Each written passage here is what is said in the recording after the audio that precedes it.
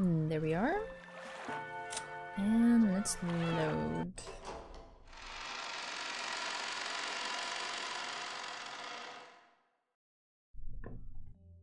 その後のことはわかりません。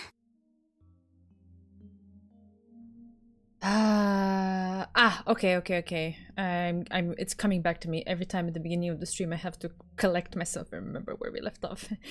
Hey, Chidori and Bear, how are you? 私たち使用人は食堂に近づくなと言命されましたもので。なるほどね。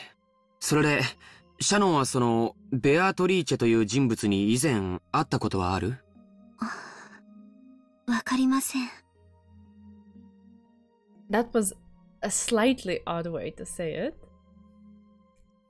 I thought it didn't sound like she meant her memory was vague. Ooh, so now we're having some Georgian narration here. Nice.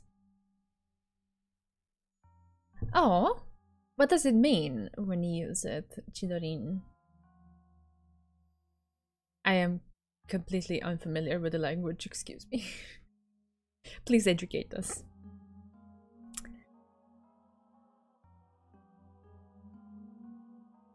私たち使用人にとって、ベアトリーチェ様はお屋敷のもう一人の主です。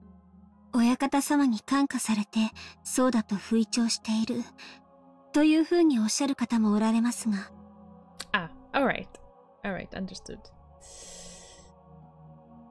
私がここへ勤め始めた時から、ベアトリーチェ様の話はすでに囁かれておりました。前に聞いたよ。敬わないと呪われたりして、実際に事故に遭った使用人もいるんでしょ？ええ。ただ、信じる信じないに個人差があったのは確かです。私はそういうものには敬いを忘れないのが信条ですので、存在を疑ったことはありません。黄金の魔女という、その不確かな存在がきっといると、おぼろげに信じていました。それで、実際にその不確かな存在の魔女が姿を現して堂々と玄関からやってきたということなのかな？わかりません。私には何も。シャノンは夕食を運んだ時に何か話はした？いいえ、何も。シャノン。そっか。しかし、ご飯を食べる魔女というんじゃ、なんだかリアリティがないね。やっぱり、この島の魔女伝説を知る何者かが、ベアトリーチェの名を語っているだけなんだろうね。シャノンちゃんは、ベアトリーチェを多分、お屋敷の守り神みたいに思って敬ってきた気持ちがあると思うんだよ。だから、それを名乗る人物が現れたので、少し動揺しちゃったんじゃないかな。そうですね。きっとそうなんじゃないかと思います。George was slightly at a loss at what to do about Shannon's downcast appearance. Possibly, not just Genji, but also the young servants, including Shannon, had been strictly questioned about whether they had a clue as to who this person called Beatrice was. Hey Zecto, how's it going? Thinking that, he had tried to cheer her up somehow. Like Maria and Jessica, Shannon too must be unable to completely hide her agitation over the sudden visit of a person calling herself the Golden Witch. He thought that must be the case. But George had no way of knowing what was in Shannon's heart. Shannon was bitter and sad. The door to the Golden Land would be opened. The witch had definitely told her that. That meant the demise of everything. Even if she accepted the ring from George, now they could never be married. No, in the first place, did furniture like her have the right to be married? Even if the witch hadn't come to tell of their demise, wasn't it fated to fail sometime or another? Hadn't she turned her gaze towards the fun days with George and purposefully closed her eyes to the sad reality? Ay. どうしたんだい？さっきから本当に元気がない。ジョージさん、婚約って何でしょうか？結婚の約束をするという意味だよ。でも、僕はその意味において、結婚と同じものだと考えてる。本当なら、僕は今すぐにでも、君をめとって家へ連れ帰りたい。でも僕は今、修行中の身で、まだまだ自らの城を築き上げる力量がない。だからこそ、一人前になって初めて、胸を張って君を連れ帰りたいんだ。それは遠い未来の話じゃない。ほんの3年ほどを待ってほしいというだけの話なんだ。How is this so different? はあ？でも僕は、だからといって3年間、自分の気持ちを偽っていたくない。だから、婚約指輪を贈ろうと決めたんだ。それは、男として情けない理由かもしれない。妻と仕事を両立できないから待ってほしいなんて理由での婚約なんて、情けないものかもしれない。でも僕は決して君を。But this is like, the presentation is so... It's...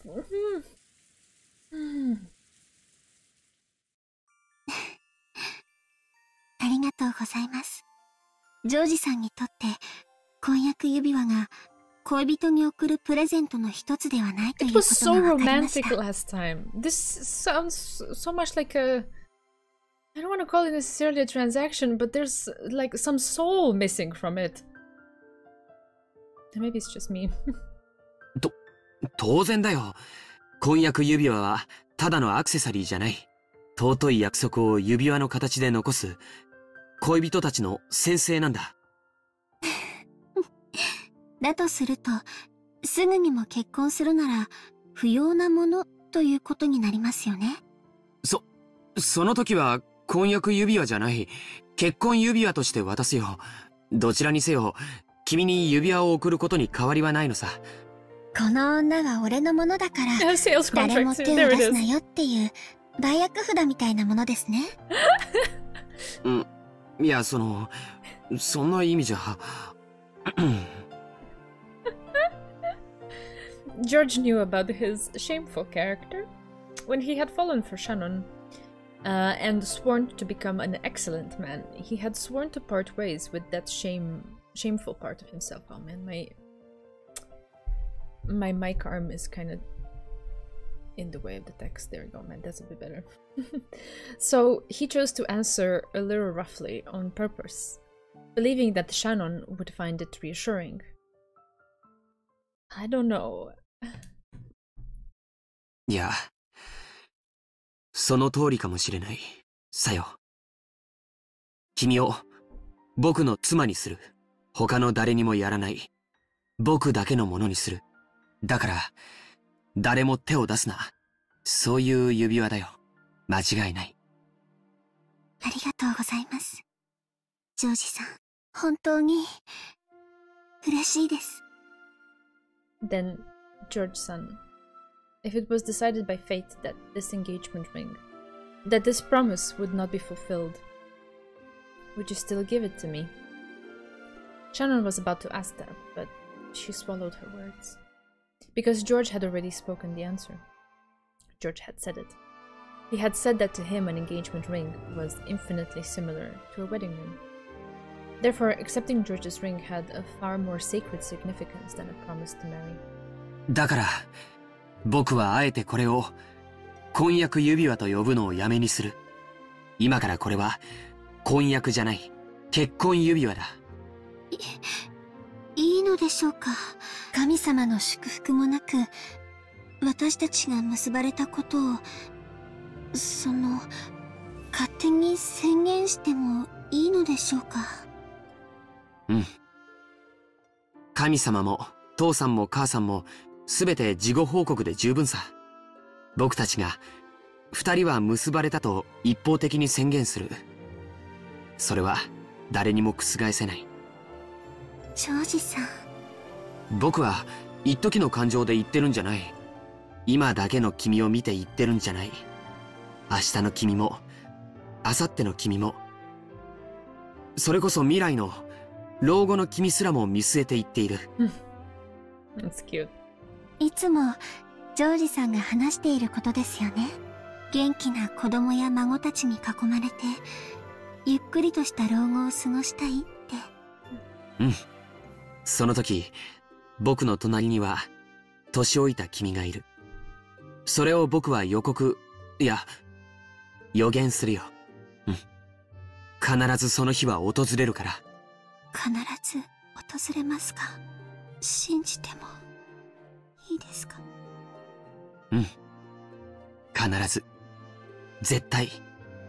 それを言葉でない形で証明するのが、この指輪なんだよ。見せてください。え？これさ。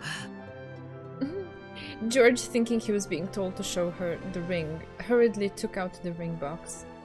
Even though he had practiced so much, he hadn't been able to look cool. But Shannon wasn't looking at that.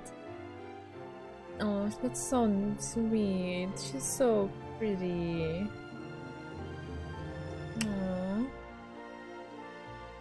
Sorry. I skipped the line. My bad. With a straight and direct gaze, with faint tears and a smile. She was staring right at George's eyes. No, into something she could see beyond his eyes. 私にその未来を見せてください。見せるよ。必ず、約束する。老後までじゃない。死んだ後も、僕らは魂になっても、ずっとずっと、一緒にいる。Sharon wiped away her tears and took the ring box. Inside was a diamond ring more than worthy of blessing the two of them. George said the line that he had practiced over and over again inside his head. その指輪を好きな指にはめて、それを返事にしてほしいんだ。Hey Bancho, I wonder what Spirit Eva would say about that. つまり、明日の朝までに。Probably nothing good.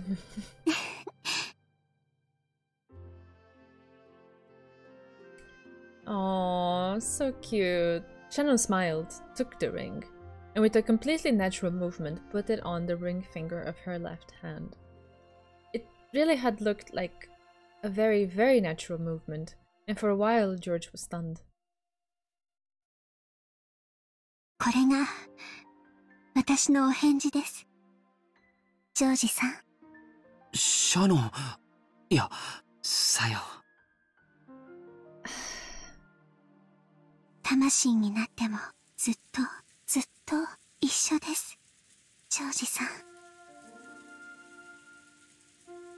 There was no blessing from God, no pastor to witness, nothing. But the two to be married had proclaimed it. Well, that's the most important part.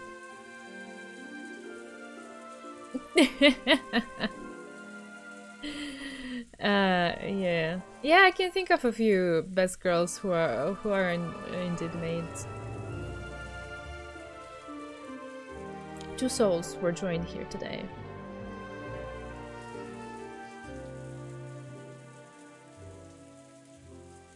I don't know. I really liked the way this went in the first episode. So much better. Like, there was a sense of...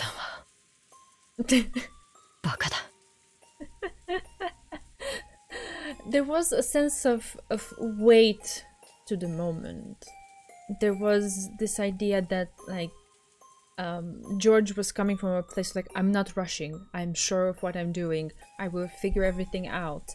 Even, you know, if he's not already in a position that's best suited to take on a wife or whatever, and he still needs he still needs to finish through his training or whatever he needs to do.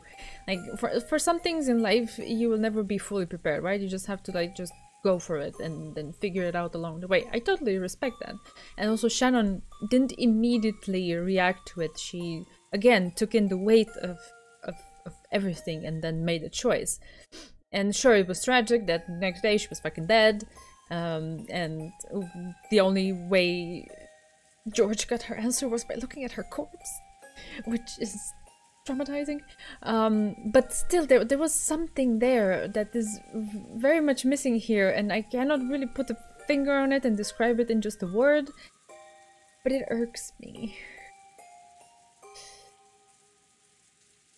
It's just like this time we don't have to wait to look at her corpse to see her answer. Yeah. Alright, there's 6 more confessions. God. Okay. So far, I like the first one. そうかな。家具のくせに。家具のくせに。私、家具じゃないよ。もう。嘘だ。どうして自分を騙すんだよ。人間になんか絶対になれないって知ってるくせに。黄金鏡へ行かなきゃ人間になれないって知ってるくせに。なのに、どうして黄金鏡へ行ける約束を自分で保護に。そっか。指輪を受け取ったら、ベアトリーチェ様との約束がなかったことになっちゃうんだったね。ごめんね。あとは、僕も姉さんも、ジョージ様も親方様もみんな条件は同じだ。13人が生贄にされる。5人しか黄金鏡に招かれない。その一石を自分で消えるなんて。おかしいね。未練があるのはカノン君の方みたいだね。未練があるのは姉さんの方じゃないか。婚約しちゃったんだろう。果たせない運命なのを知りながら。ずっとずっと永遠に一緒だよって約束した。だからね、その瞬間に私たちの永遠は完成したの。たとえ私たちが生贄になってしまうとしても、もう完成してるの。だからいいの。未練があるのはむしろカノン君の方。I do agree with this line of thinking. Because she's not allowing whatever bad teacher has in store, whatever fate has in store for them to dictate how they actually feel about things. Because right here, right now, they are together and they love each other and they want this. And that's the only valid perspective.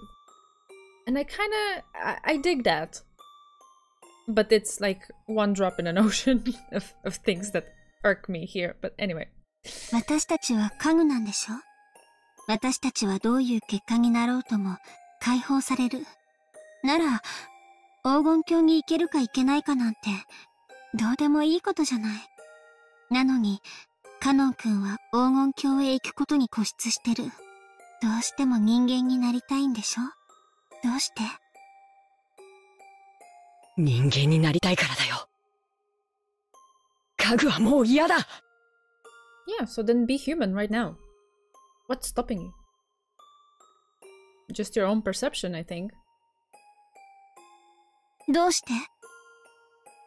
僕も恋がしたかったんだ。Tears spilled from both of Kanon's eyes, and he howled. お嬢様のことが好きだった。My heart. そしてあの日のお嬢様の姿を見て、もっと好きになった。そしてお嬢様も僕のことが好きだと分かって、すごく嬉しかった。でも僕は核でお嬢様の気持ちを受け止めることはできなくて。それが勘違いだった。私たちは家具かもしれない。人間以下かもしれない。でも恋をする資格がないわけじゃなかった。添い遂げられぬ思いならない方がマシだって思った。いつか自分も消え去る日が来て、それがきっとお嬢様を傷つけるなんて勝手に決めつけて。違うんだ。僕が怯えていただけなんだ。僕は永遠になれない恋ならしない方がマシだって怯えてただけなんだ。These literally make me tear up. Like, oh man. Can I hug him? I just wanna hug him. 生涯のうち数週間にも満たないわずかな期間で恋をして消えていくんだって。数週間で終わる恋だからと恋をしないセミはいないんじゃないかな。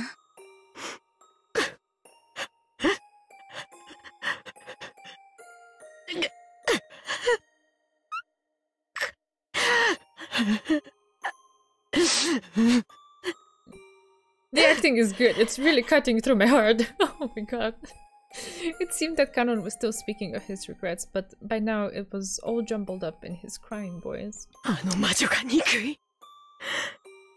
僕にどうしてこんな気持ちを植え付けて。 I don't think she did. I think they're your own feelings. あいつさえ妙ないたずらをしなければ僕はお嬢様のことなんか気にならなかったのに。 If only I wouldn't open my eyes, I wouldn't see that the sky is blue. Does that... Will that stop the sky from being blue? No. Oh, bless him. Oh. ベアトリーチェ様はひどいね。カノン君にそうやって悔し泣きをさせるために運命をいたずらした。でも魔女の思惑は多分外れてる。This is even sadder when you know what's going on. Oh god. Ay.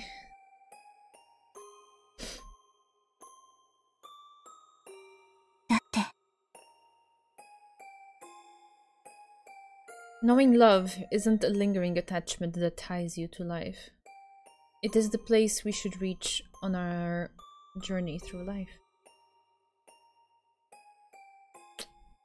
Oh.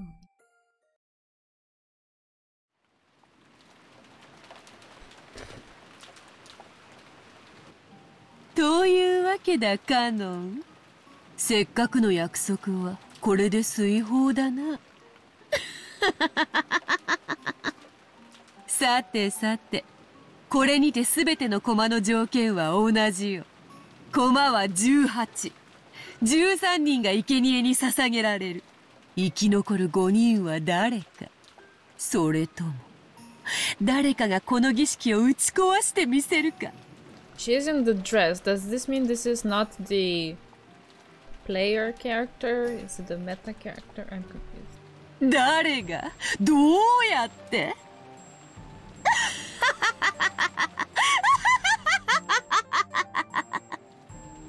これはチェスプロブレムではない。対等なゲームだ。わらわだけが一方的に詰めるわけではない。そなたはわらわの詰めから懸命に逃れ続け、引き分け無効試合に持ち込むことができる。まあせいぜいそなたにできるのはそれを延々と繰り返すのが関の山よ。そしておそらくそれはそなたにとってそう難しいことではあるまい。しかしそなたは永遠に続く無効試合にやがて精神をすり減らし、やがては精神を殺す。 Okay, it's a normal scene. But she's back in her dress. She had a completely different outfit, and now she's back in her dress. And I'm confused as to why. But okay, it's just a detail. Maybe it's nothing. I'm just overthinking. But yeah, thank you for pointing out the transition. Magic, yes. Thankfully, whenever something doesn't make sense or doesn't fit, we can just explain it away by magic. Yeah. Okay. その時にこそ敗北を受け入れ、わらわに屈服することになるであろう。対等なゲームと言った理由、それはわらわにも敗北の条件を設けてあることだ。負けのないゲームほど退屈なものはないのでな。わらわを任す方法。Okay. Okay, thank you. それはわらわの肖像画に捧げられたあの碑 Which 文 is よ。 so fucking cryptic. Like, yeah, right. あれこそは黄金鏡の扉の開き方にして同時に儀式を打ち破る鍵でもある。わらわは碑文に従い儀式、そなたは碑文の謎を解き儀式を打ち破りわらわを滅ぼす。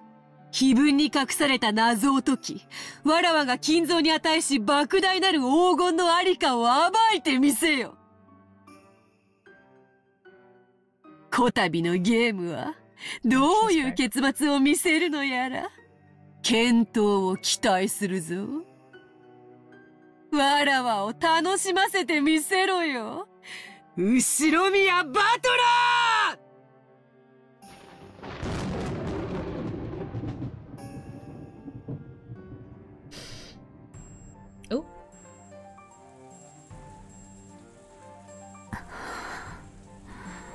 異論はない。私と夏日は認める。信じられないし、信じたくないけれど、それが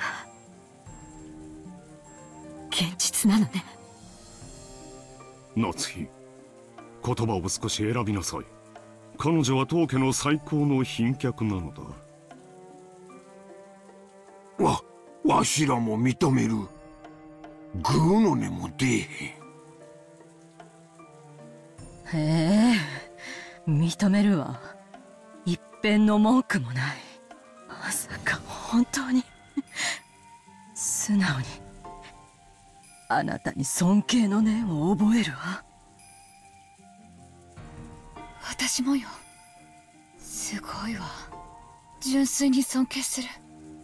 What the fuck happened? だから認めざるを得ないわ。俺も認めるぜ。未だに信じられねOkay, what does Kiria say about だが this? Is she there? え。どうしようね。悪魔を証明しちまった。あんたの勝ちだ。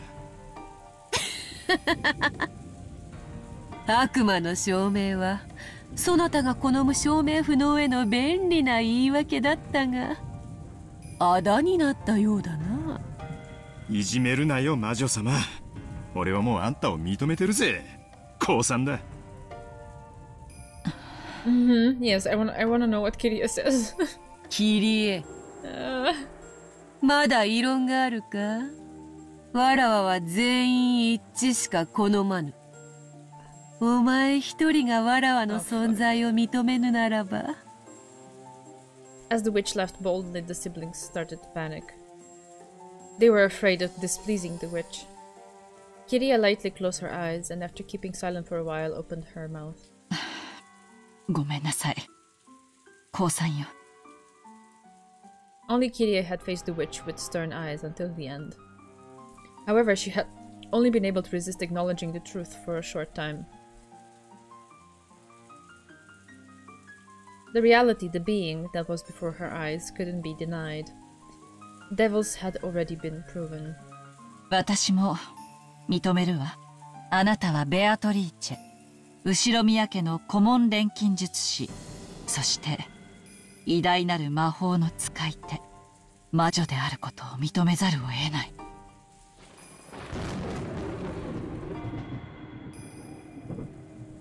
Kiria is like the battler of the adults. But like in that situation, I totally understand, because there's like pressure from the others, because if she doesn't believe, then whatever. Ugh. I'm pretty sure in her heart of hearts, she still harbors some doubts there. She just wasn't in a position to express them freely.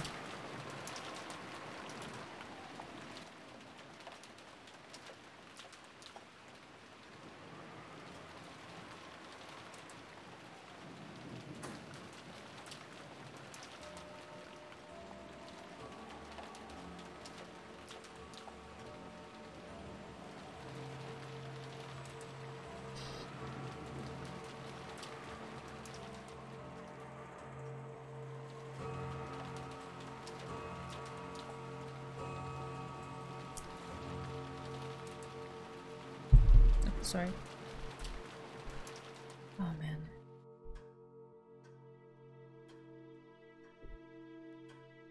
Best girl material. Why isn't she a maid? Ay ay ay.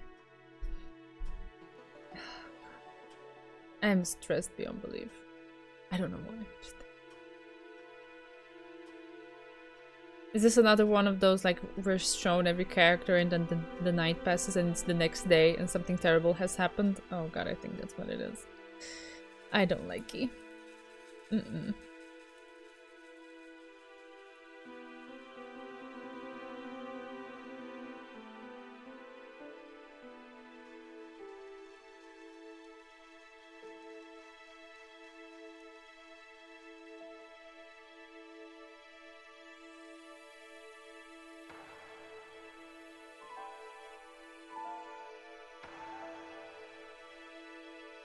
Also, what was that place they were in? It looked like a chapel in some ways, but it had a table at the end of it, but it still seemed to have like a religious figure on the stained glass.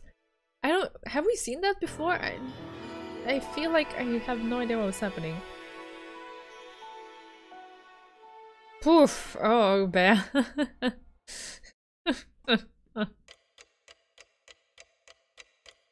Yeah, there it is. It's 6 in the morning. Okay. It's the house of God. Okay.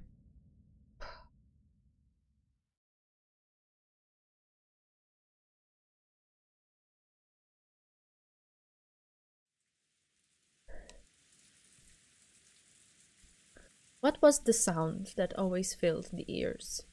The sound of the rain, the sound of a waterfall, or was it radio static? In that case, I wanted to be the sound of blood flowing through the body. I wanted to be the sound of the blood circulating throughout my body, telling me that I am still alive. Asa nanoka? The light entering through a crack in the curtain was faint, but it at least told him that dawn had broken. Kinzo, still in the same pose he had when he awoke, still sitting in his chair and looking up at the ceiling, felt the blood slowly travel throughout his body. Oh my god, that must have been so uncomfortable, especially for someone his age. He must be so stiff and crickety-cracky right now. Oh lord.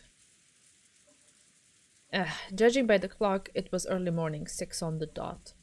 No matter how tired he was, no matter how deeply he slept, he woke up at exactly this time, as though he had measured it with an hourglass. He didn't think that something like this was worthy of boasting of, but he told himself that while he could still do something like this, he was still in robust health. That is true. 朝を迎えたということは、I forced myself to get up in the morning at 7. I can't imagine at 6. Oh. Yeah. どうやら最初の生贄は逃れたということらしい。ルーレットの目が幸運だったのか、我が努力の賜物なのか。区別のつかぬところが何とももどかしいが、それは言うまい。Kinzo was very slightly driven by a temptation to look at the other side of the study door, because he thought that maybe he might find the traces of a vain struggle to break the door, made by something trying to select him as one of the first 6 sacrifices. 人間とは安っぽい生き物だな。人事を尽くして天命を待ちながら幸運を得られた時にはそれが単なる幸運ではなく己の技量によるものだったとうぬぼれたくもなる。So he wanted to check whether there was a wretched mark on the door. That is only human. Therefore, Kinzo did not check. Good boy. He repressed the things that he wanted to do because he was human. By that, Kinzo could immerse himself in a feeling of sufficiency, as though he had become a being that surpassed humans. He became aware of human desire and forbade it. Things that a human wanted to do, he resisted. This eccentric and rebellious sense had surely given him a rare genius, which must have allowed him to succeed in his exploits as he revived the Ushiromiya family in one generation. さて、ベアトリーチェ、お前が取った6つの駒は何なのか。そして次なる手はどう来るのか。楽しませてもらうぞ。私の守りは完璧だ。前回のような無様はさらさぬぞ。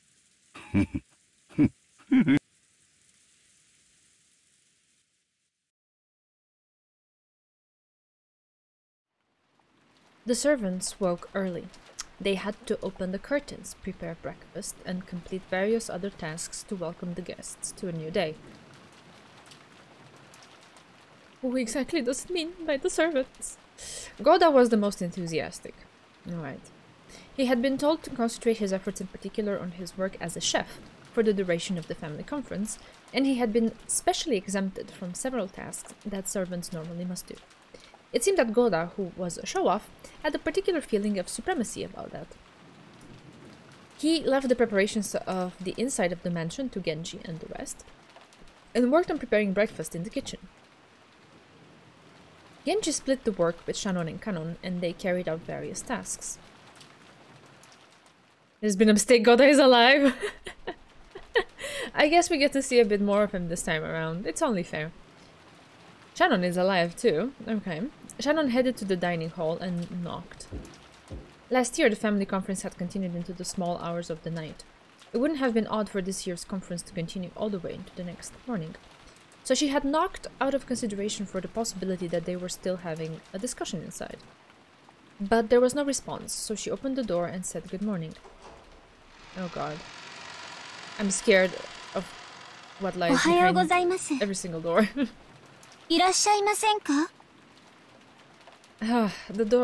The room was cold, and it seemed that the conference had ended a long time before. On top of the table there was a tea set from which they had probably been drinking, arranged in a way that would make it easy to clean them up. Cleaning away the tea was a servant's job, so if the family was too caring and cleaned it up themselves, the servants would lose face. Therefore, just doing this much for the servants truly was a pleasing act of kindness. That's so nice! As she approached the table to clean it away, she noticed that something like a memo had been left along with the cups. It had been placed together with the tea set, so naturally thinking it was a memo for the servant cleaning up, Shannon took it. Oh god, oh god, oh god, oh god, oh god. Written on it was not a request nor thanks for preparing the tea, but just a single word. Shannon looked at it blankly and read it out loud. Chapel. Okay, so they were in the chapel. Alright. Huh?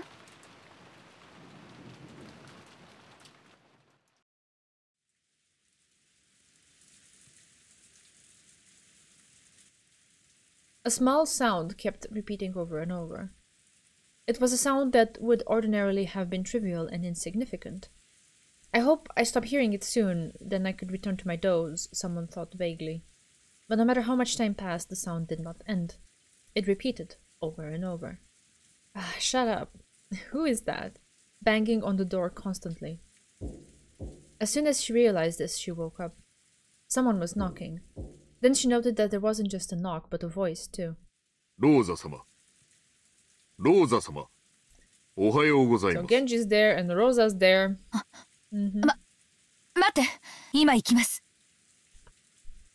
It had been Genji's voice. Looking at the clock, it was still before 7. It was clearly too early to wake the guests. Did something happen that was bad enough to cause this? She felt her sleepiness increasingly fade, thanks to this ominous premonition. Because Genji had been a familiar servant to Rosa since her childhood days, she opened the door a crack and answered, even though she was slightly defenseless in her pajamas. Ohayou gozaimasu. 早朝から申し訳ございません。何かあったの？はい。実は礼拝堂に。Genji spoke into Rosa's ear and told her something in a small voice. It seemed that Rosa couldn't understand what she was being told after only hearing it once. And after repeating the words back to him several times, she finally realized that apparently something strange had happened.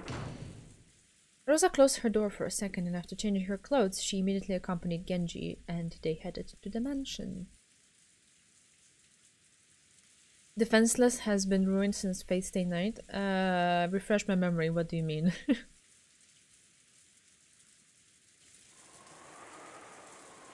If it's something that I managed to also read.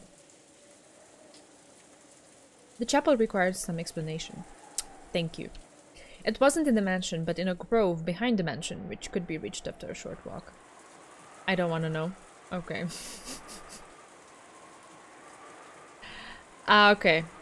Alright. Alright.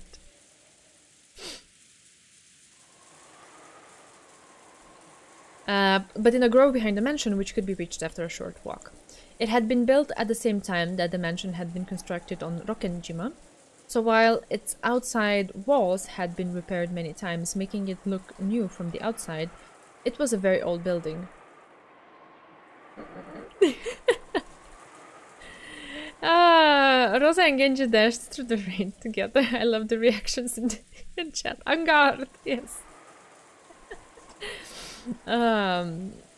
Just like the previous night, the rain was falling in earnest.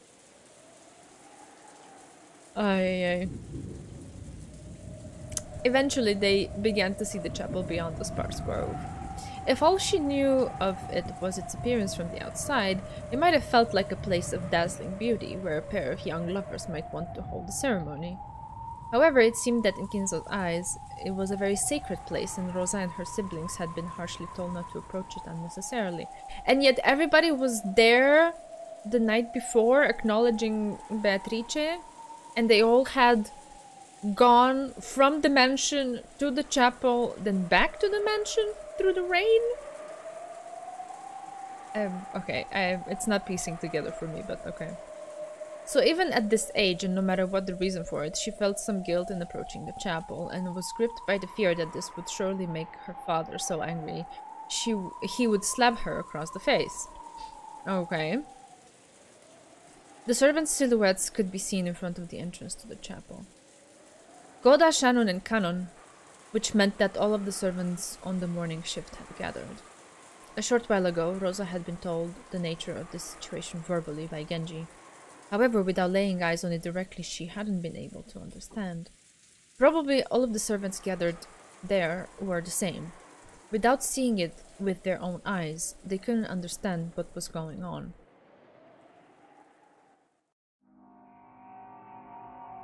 Because on the door that was the entrance to the chapel, drawn very large with a creepy sticky paint-like substance that made one think of blood, was something like a creepy magic circle. Dun dun. 何よこれいつ書かれたの The servants looked at each other. I am not liking the absence of Natsuhi so far, and the fact that Genji had to go and fetch Rosa, which is a guest for this. I'm not liking where this is going. Goda was the first to open his mouth. 申し訳ございません。普段はここへは立ち入りませんもので、いつ書かれたのかはわかりません。じゃあ最初に見つけたのは誰？はい、私です。食堂へお茶の道具の片付けに行きましたら、礼拝堂と書かれたメモがあったもので。Shannon held out the memo with a shaking hand. 誰の字？兄さんや姉さんの字ではないわね。それで、あなたはここへ来てこれを見。はい。ローザ様、これを。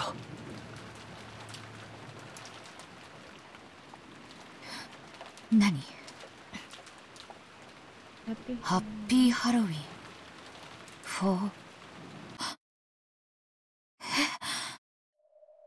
Kanon was pointing at a single line of English written below the creepy magic circle. Until it had been pointed out to her, she had thought it was just another part of the magic circle and hadn't noticed it. Written there in English were the words Happy Halloween for Maria. Happy Halloween for Maria. A wish for an enjoyable Halloween for Maria. A creepy magic circle for Maria. Happy Halloween. Yeah. The only person who said the words Happy Halloween to Maria yesterday. The symbols matched. The Golden Witch, Beatrice. Maria did it. Case closed. Oh god. Maria は？あの子、いとこたちと一緒に寝てるはずよね。確認した？申し訳ございません。マリア様のお名前が書かれていたことには今気づきましたもので、まだ確認しておりません。至急。何やってんのよ。私はマリアの様子を見てきます。それからクラウス兄さんたちにも知らせて、以後の対応の指示を受けて。After saying that much, Rosa finally noticed that something was out of place. Her own rank within this family conference was the lowest of the four siblings. There it is. In an abnormal situation like this, why had she been the only one called when the other siblings hadn't? Right? Especially the heads of the house. Kraus and Natsuhi. Right? Right? I don't fucking care about Kraus, but I'm not liking this. Even if Maria's name had popped up.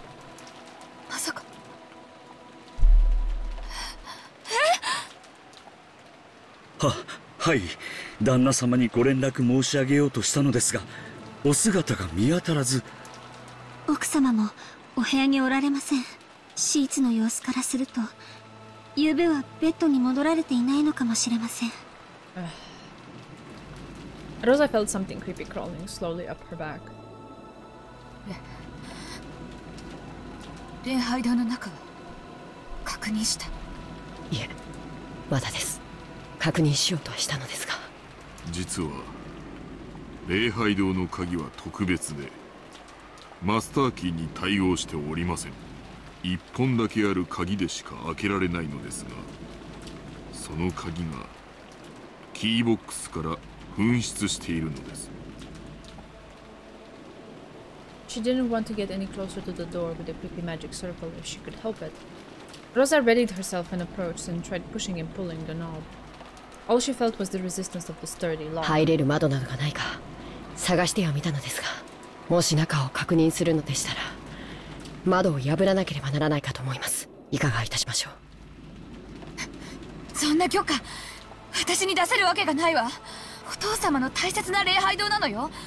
そんなことできないわよ。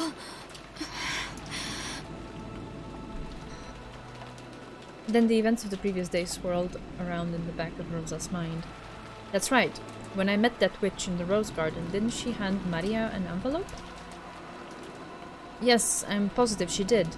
When Maria had tried to open it, that witch had told her not to do that yet, and then she had definitely said, the time will come soon to open it. Rosa became convinced. There could be no doubt. That letter which had been handed to Maria.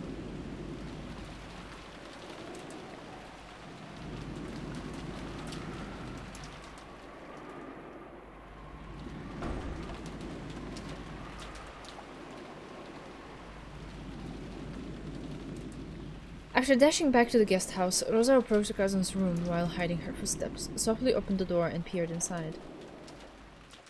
From the inside, she could hear the healthy snores of young people. The 4 children were all there. Maria was there, sleeping soundly.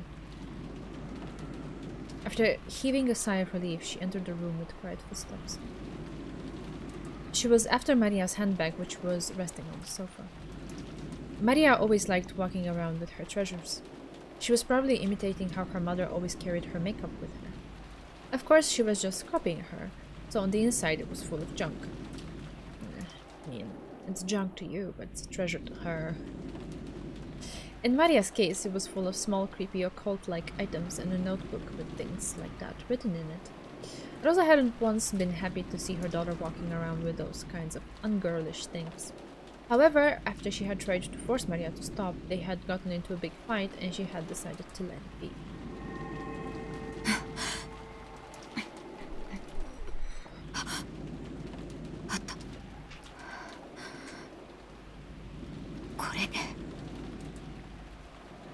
A western envelope with the crest of the gold eagle.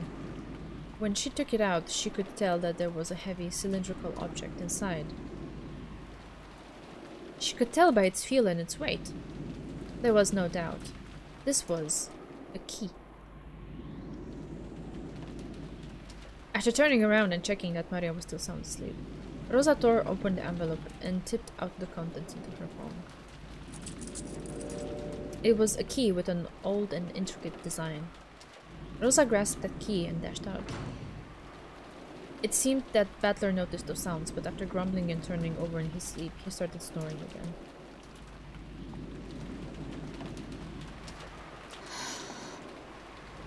Genji-san, この鍵、ひょっとして礼拝堂の鍵ということは？これをどこで？はい。これが礼拝堂の鍵です。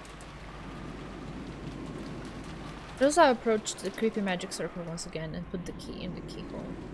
There was a strong resistance.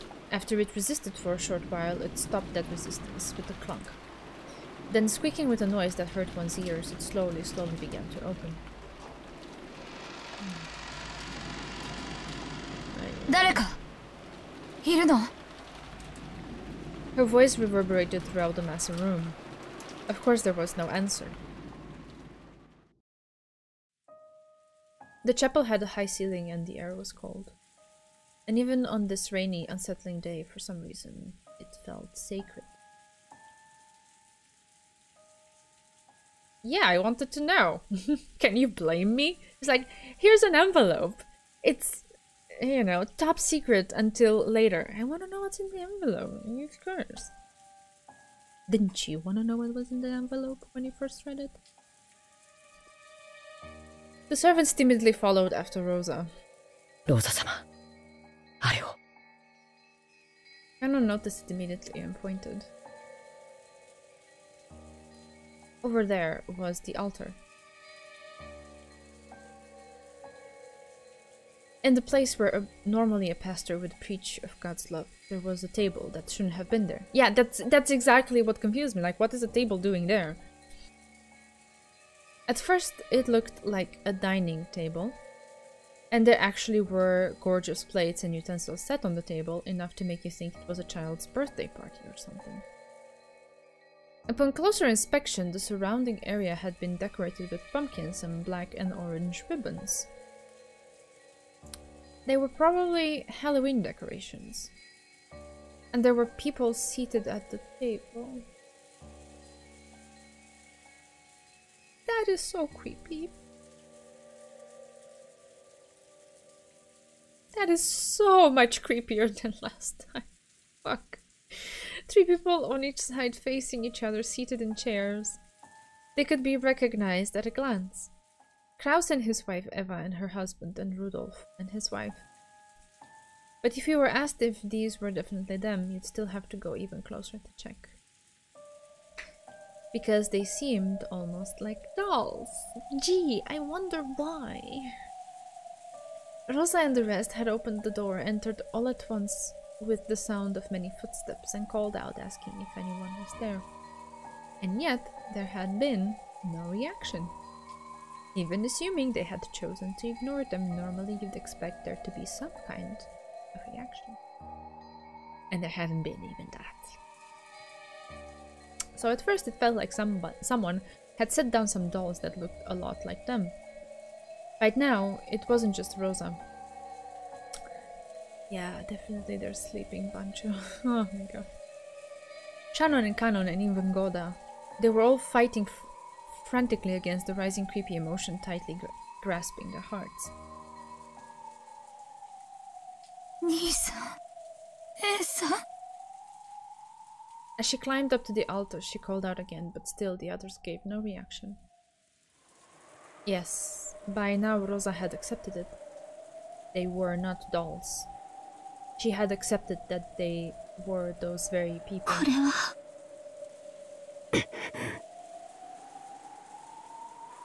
They approached close enough to be able to see clearly what was on the table.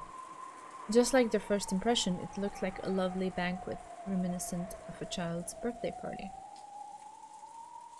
Plates piled up with sweets, glasses with lovely drinks. Several ornaments in the shape of pumpkins.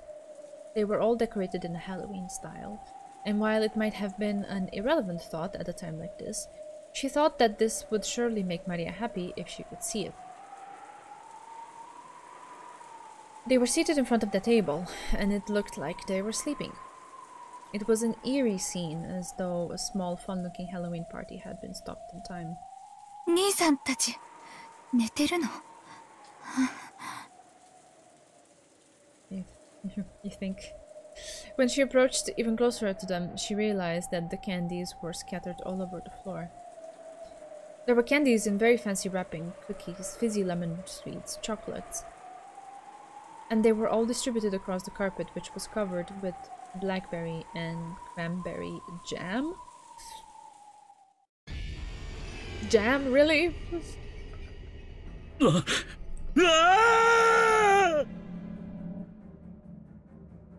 Rosa and the rest finally realized what the situation was.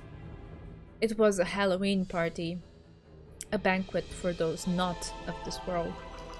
Kraus, Natsuhi, Eva, Hideyoshi, Rudolf, and Kirie, 6 people in all, were seated in the chairs, dead as though they were sleeping.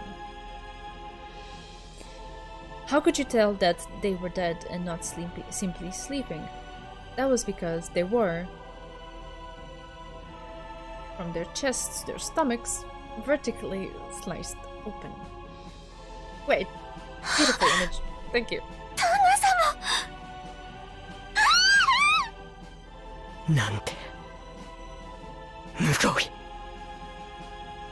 The 6 of them were seated at a Halloween party, all of them, killed with their stomachs sliced open. Was the gem that covered the floor something that they couldn't finish eating, which had overflowed out of their stomachs? Come on, what is this? Who would think this? Come on, come on. No. The contents of their stomachs had been splattered all across the floor. Great! I think I preferred the bashed-in heads, to be honest. And that wasn't all. From their stomachs, almost as though they had spilled out sweets.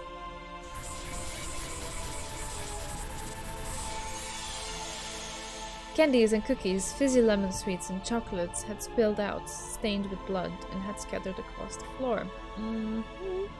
What could have happened to cause this? It was almost as though the insides of their stomachs had been stuffed full with sweets, and when their stomachs had been cut, it had all flowed out. They are just under the weather. Yeah, perfect. That's exactly it.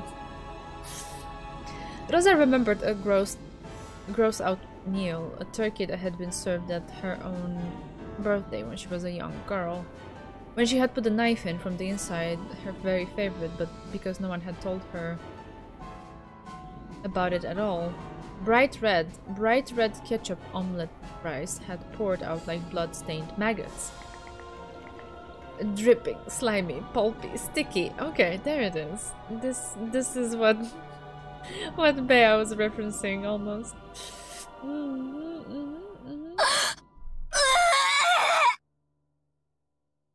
Those are the secret corpses that will come handily.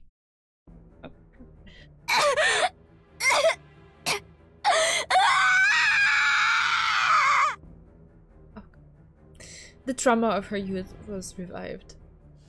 Rosa felt a monster raging inside her stomach as the acid started to rise up. Unable to hold back, she threw up on the floor.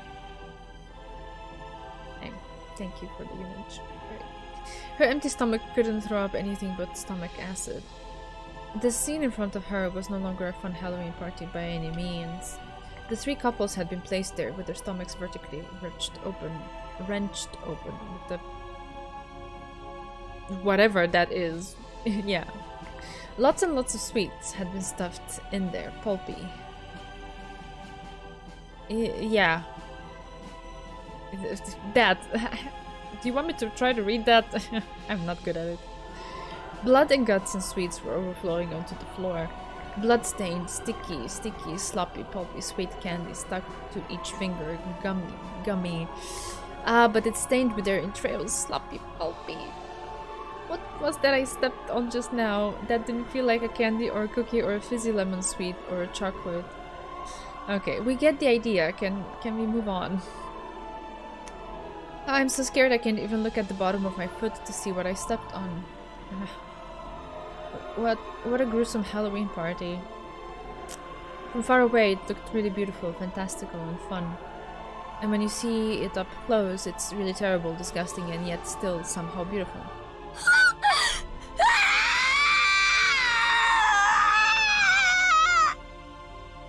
Rosa's wild thoughts tried as best they could to escape her throat with a loud voice that was neither a scream nor a roar. Danna-sama.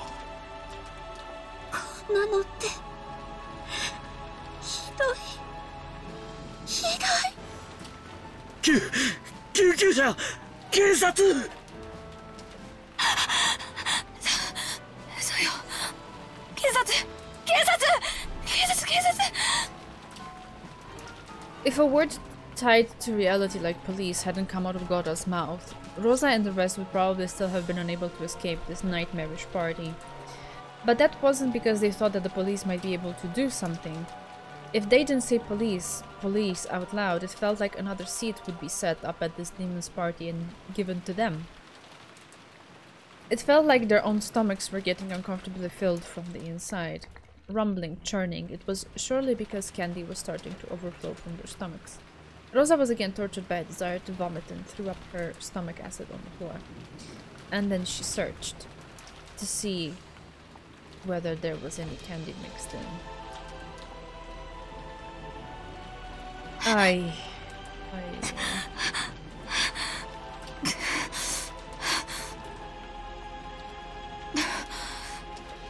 とにかく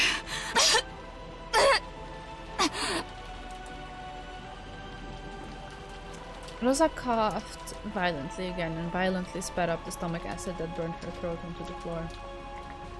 She realized that by now her whole body had become covered in filthy sweat. 源氏さんとシャナンちゃんはお父様に連絡して指示を仰いでちょうだい。郷田さんはカノン君と一緒に行って警察に電話を。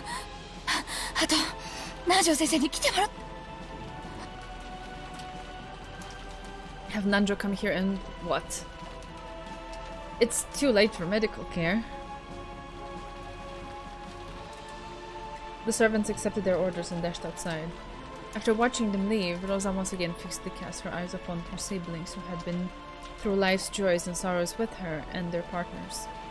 Even though there could be nothing more tragic, for some reason their fantastical deaths tempted her to describe them as beautiful.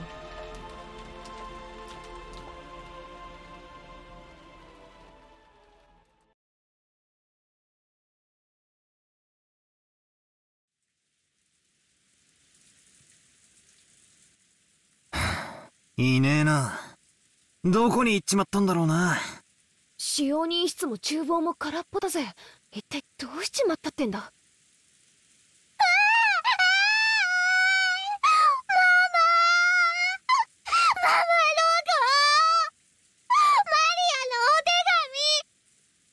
Medical help, it's too late. I don't think there would have ever been, like, soon or a right time for medical help in that situation.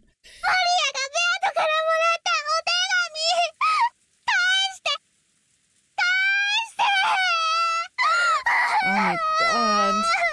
弱ったね。バトラ君。本当にローザおばさんだったのかい？まあ、俺も寝ぼけてたから自信はねえんだが。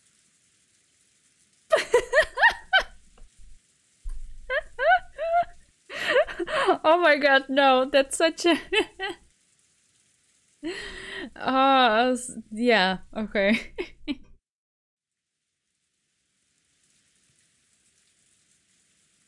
It is like we call it like an old lady's medicine or something like that. Have the profiles changed? I had not checked. Maybe. Yeah, there they are. They're all red. Yeah. Krau's corpse found inside the chapel. The direct cause of death is unknown, but it seems his stomach was cut open and his intestines were pulled out after his death. Additionally, sweets and candies were packed into his stomach. Welcome, Maria. Happy Halloween. Corpse found inside the chapel. Blah, blah, blah. That's the same. And just the last part is different. See, didn't I tell you bellies are full of candy?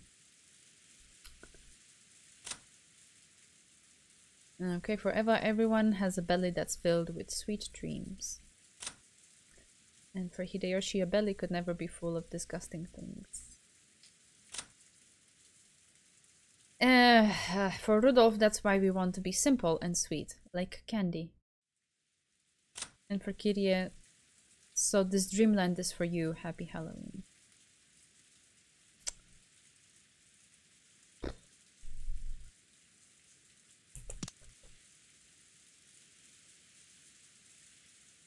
Just put that plant on it. Yeah, it's like, how did you even find the word? Is like Google Translate that verse and like translating it? Interesting, interesting.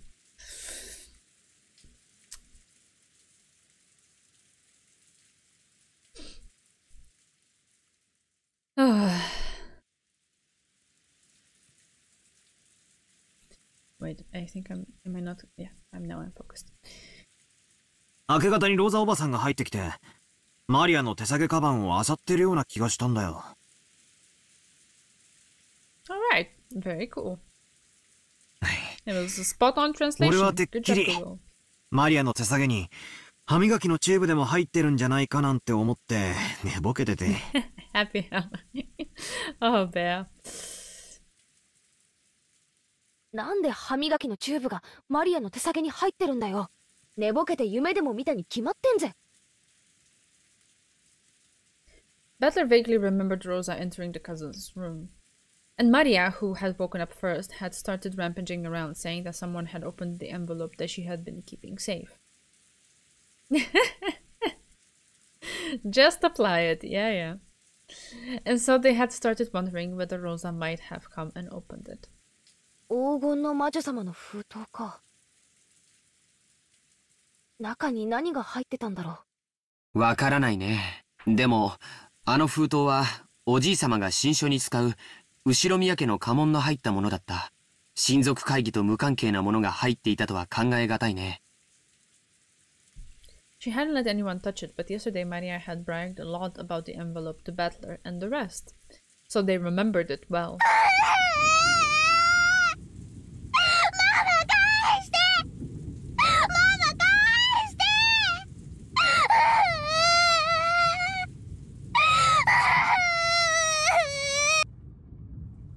ジョージの兄貴の言う通りなら相当重要なものらしいが、しかしそんな大事なものをどうして魔女様はマリアに渡したんだろうな。さっぱりだぜ。The refreshing morning atmosphere had been completely wiped out by the occasional sounds of thunder. It was only natural.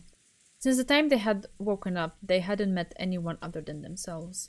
It felt like the mansion had become an empty husk, leaving only them behind. Oi! 誰かいないか？返事してくれよ!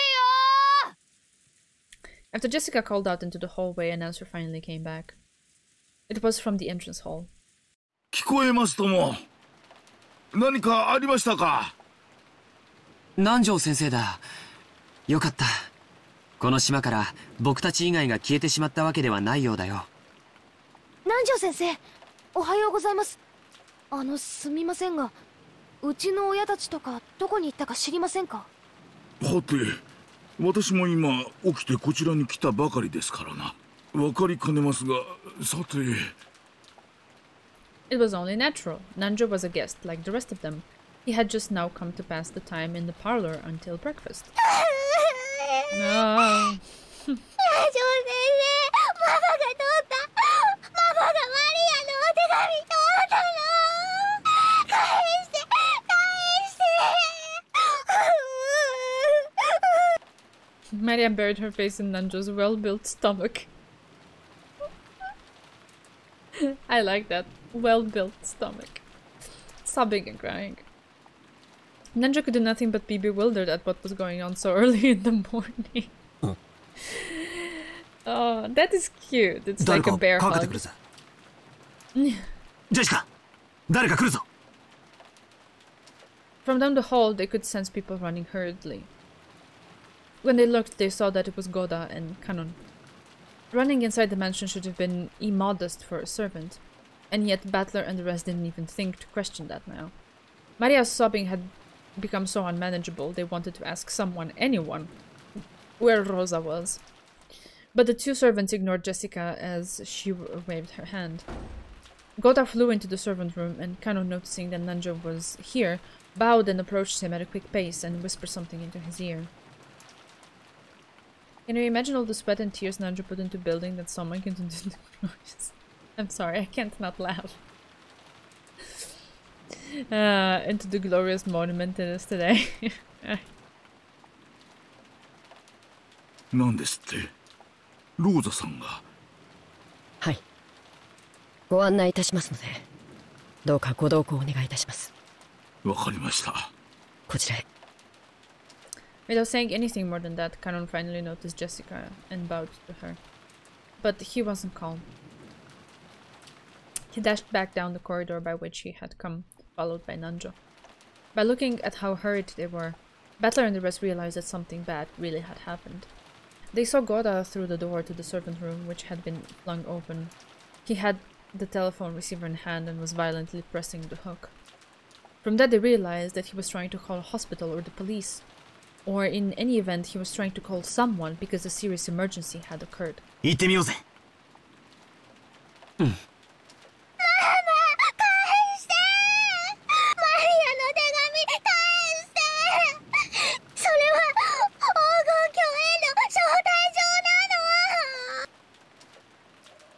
They didn't know what, but something was happening. Battler and the rest chased after Kanon and Nanjo. And then we realized. Kanon-kun had called Dr. Nanjo, but he hadn't called us. So we should never have followed. I wonder if Alice didn't regret her excess curiosity when she chased after the rabbit holding a clock.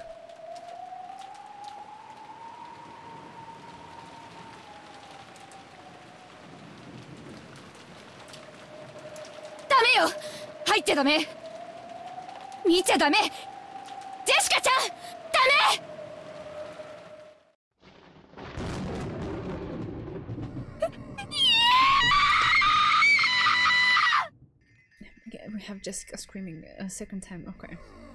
母さん、父さん、何があったの？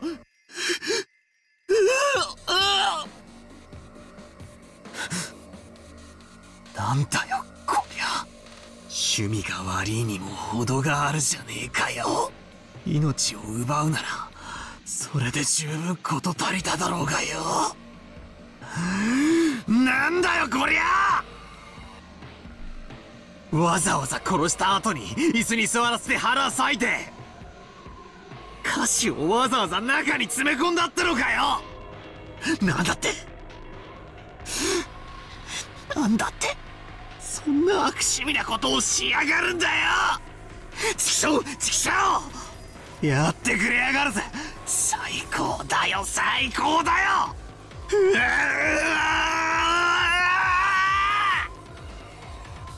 皆さんは外へ出られた方がいい。こんな姿を皆さんに見せたいなどと彼らが思うわけがありません。Nanjo told the children to go outside, but no one lent him an ear. ローザさん、皆さんに言ってください。こんなもの見続けては毒になる。Rosa regretted her own carelessness. She should have been able to anticipate that the children would eventually come here. I mean, it was the same with Natsuhi last time. Like, they're still gonna come. They're still gonna want to see. They're still gonna poke their heads. Nothing is gonna stop them. She should have quickly locked it instead of standing around. So now the children had come. They had seen it. Surely in this very moment they were having a sight burned into their eyes, which was far more grotesque than the gross-out food Rosa had seen in her youth. When she hugged Maria, who seemed to have forgotten her emotions as she stared dumbfounded at the horrible scene, Rosa shed copious tears for them and their parents. The four groaning and crying voices, their sadness continued to echo in a place which should have known God's love. クソ野郎がまたかよ。またこんな殺人を。Ah, okay, we're like stepping out of the story now. しかも今度もやたらと凝った最高にふざけた殺し方をしやがって。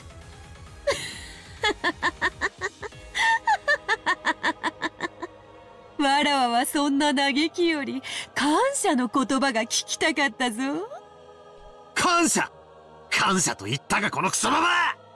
てめえ耳がいかれてやがるってんなら俺が両の耳を引き裂いてよく聞こえるようにしてやるぜ。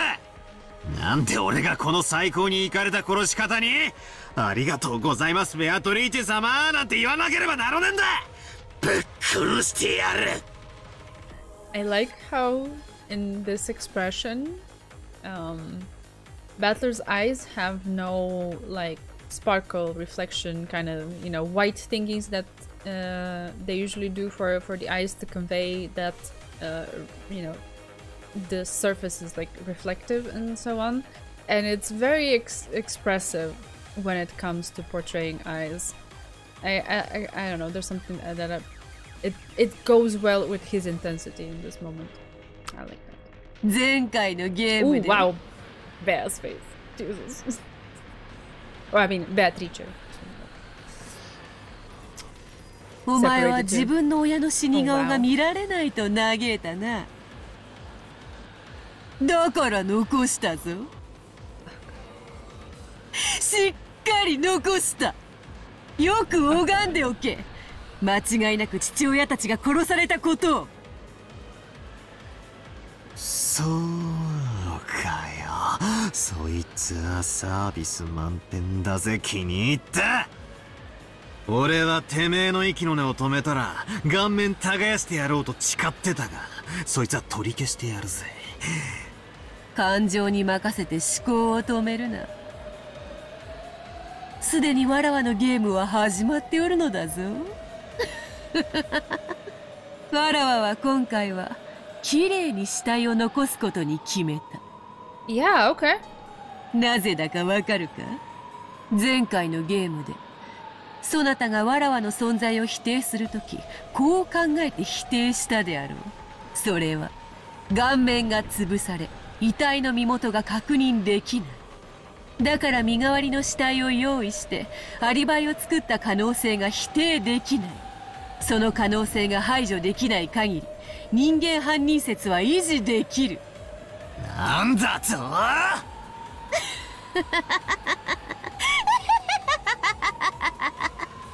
さあバトラー、南條に検視を任せてよいのか？ミステリーの古典では検視の医者がグルというのが伝統なのだろう。なら南條に検視を任せるな。そなたが自らするがよい。間違いなく6人の死体が当人で、死んだふりなどでなく本当に死んでいることを十分に確認するがいい。お前の父親が母親が腹を裂かれて臓物を引きずり出されて殺されていることを腹に手を入れてその手触りで確認するがいい。Why do the murders have to be this gruesome? Like, I could go as far as understanding the need of a sacrifice because of some ritual of sorts. Okay, I could go as far as accepting that. But why does it have to be this gruesome? And why is it the first one that in both scenarios so far has been gruesome? Because the later ones in the first episode, they were kind of like straight to the point, more or less. I don't know. Because Candy and Stomach funny. I don't know, like it was the first one that had like kind of had like these weird things attached to it, and I don't get why. But for episode 3, oh god. Okay.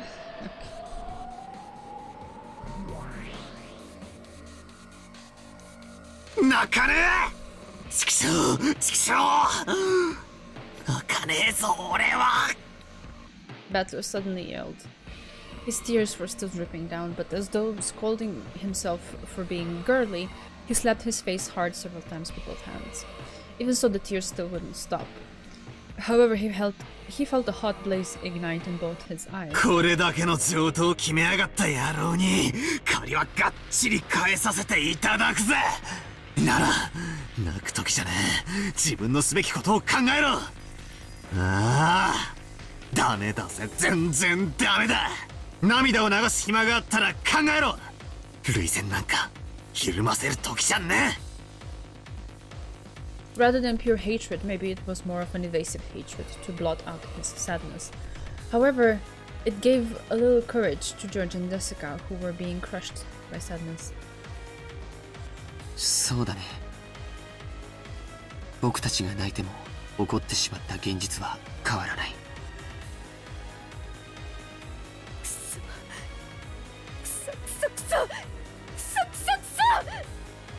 じゃあどうすりゃいいんだ。私は父さんと母さんのために何をすればいいんだよ。ローザ様、戻りました。郷田さん、警察はどうでしたか？対応の指示はいつ頃来られそうだと言っていましたか？それが電話が故障のようでして、非常用の無線機も試してはみたのですが、その天候のせいでしょうか、こちらも通じず。なんですって？じゃあ警察に連絡がつかないということなの？あいつだ、あいつが電話線とかに細工して警察に電話ができないようにしたんだ。 When she heard that the telephones were out of order, Jessica immediately decided that it was the work of that mysterious guest. Her eyes were bright red after so much crying, and they began to grow even more red with rage. もう議論の余地なんかねえぜ。全てが分かってる。そうだと分かる。父さんと母さんを殺したのは誰だ？決まってるぜ、あいつだ。昨日来たとかいう魔女様に決まってる。襟首ひねり上げてやるぜ。チクショーチクショーチクショー。ジェシカちゃん、お待ちなさい。郷田さん、カノ君、行って。はい。お嬢様、お待ちを。Covering her unfocused sadness with anger, Jessica ran outside, torn apart by emotion. Thinking about it hastily, maybe the mystery guest Beatrice who had arrived yesterday was suspicious. However, at the current time, there was absolutely no proof that she was the culprit. At this moment, she was nothing more than a simple guest and only one of many. So Rosa had to make an adult decision and stop Jessica in her hasty rampage. Gora and Kanon realized that immediately and chased after her. 誰にも招かれなかった客人、ベアトリーチェが犯人なんだろうか。ジェシカの気持ちもわかる。そう思い込みたい気持ちは誰でもいいから犯人ってことにして横っ面をぶっ飛ばしてやりたい気持ちがある。だがその前にはっきりと理解する必要がある。ベアトリーチェってのは何者なんだ？俺は顔すら見てねえぜ。顔ならお屋敷に大きな肖像画で飾られてたよ。あれだけ見てまだ覚えられないのかな。なんだよマリア、こんな状況で何がおかしいよ。ベアトリーチェは魔女なんだよ。そして黄金鏡の扉を開くための儀式がいよいよ始まったの。この6人はその生贄なんだよ。さあさあ始まるよ、魔女の宴が。今宵はハロウィン。魔女たちが今こそ祝い集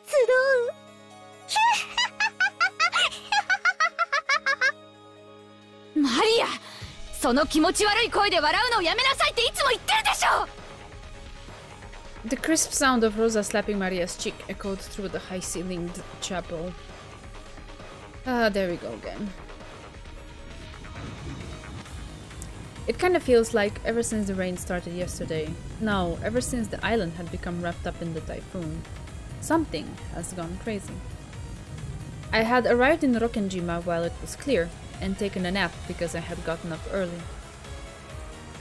When I woke up, it had already started raining. And after I got up, that's when it all started. Suddenly a mysterious visitor had arrived, calling herself the Golden Witch Beatrice, and it feels like the world had started skewing bit by bit into something insane. What happened while I was taking that nap? During that time, had this island been cut off, trapped in a different world where common sense doesn't apply? Who is this person called Beatrice? Is she some unknown person trying to involve themselves with the inheritance problem, like our parents were freaking out about at the dinner last night? Or is the culprit the witch from the legend of the gold, like Maria says? Even if Jessica hadn't let her short temper get the better of her in this situation, the visitor was probably the most suspicious. But we mustn't jump to conclusions just like that. Yeah, that's no good, no goddamn good at all. I smacked my face with both hands again, cooling off my brain before it overheated, even though it might have been a waste of effort. これはおじい様の封筒。 On a tray piled up with sweets that decorated the table, George Aniki found a western envelope which had the Ushiromiya family crest done on it in gold leaf. and it was unopened. ってことは、それは俺たち宛てってことじゃねえのか。親父たちが読んだものだったなら開封されてるはずだぜ。その推理は正解のようだよ。書いてある。残されし者たちへって書いて。それは犯人が残した手紙なの？中身は？兄貴、開けようぜ。After nodding silently, George Aniki opened it. A folded letter came out. 読むよ。六軒島へようこそ。後宮家の皆様方。私は金蔵様にお仕えしております当家顧問錬金術師のベアトリーチェと申します。 The letter really was a joke. This Beatrice, who called herself the family alchemist, had announced that she was collecting the gold she had lent grandfather along with the interest. And that interest was everything that grandfather had created. So but this is basically the first letter. But didn't Rosa have this letter? What happened? Since this tragedy was right before our eyes as this paragraph was read aloud, it clearly wasn't referring just to the wealth that grandfather had built up. It was literal. Everything that grandfather had given birth to, in other words, all of grandfather's descendants, were included in the interest. ふざけやがって。なんてめちゃくちゃな契約だ。黄金の利子は命だってのかよ。そんなのまるで悪魔の契約じゃねえかよ。それで魔女気取りってわけか。はっ、笑わせやがるぜ。特別条項。ただし隠された契約の黄金を暴いた者が現れた時、ベアトリーチェはこの権利を全て永遠に放棄しなければならない。黄金の隠し場所についてはすでに金蔵様が私の肖像画の下に碑文にて公示されております。つまりこういうことだね。もしこの殺人が利子の回収行為だというなら、それを止める条件としておじい様に与えた隠し黄金を探し出してみろとこう言ってるんだよ。そしてその秘密は例の肖像画の碑文に隠されているとも言ってる。つまりこいつは魔女様の挑戦状ってわけか。黄金の隠し場所を記した暗号文を解けるものなら解いてみろと。そしてそれができなきゃ利子の回収をこの後も着々と進めていきますとぶっ殺してやる。上等だ。バトラ君、これ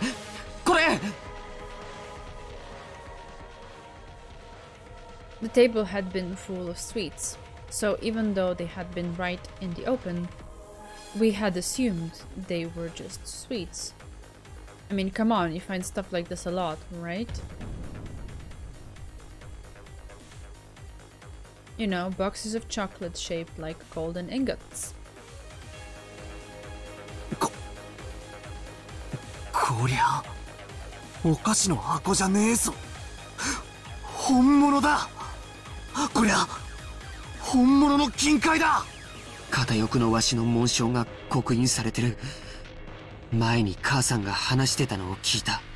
これはおじい様の黄金伝説の金塊だよ。Gold ingots, 3 of them, weighing a full 10 kilograms each, were piled up in the very center of the table. Alright, from 1 to 3 now, okay. It was where the cake would be placed if it was a birthday party. Meh. In other words, this was without a doubt the birthday cake of the party known as the family conference. これが本当に純度49のインゴットだったなら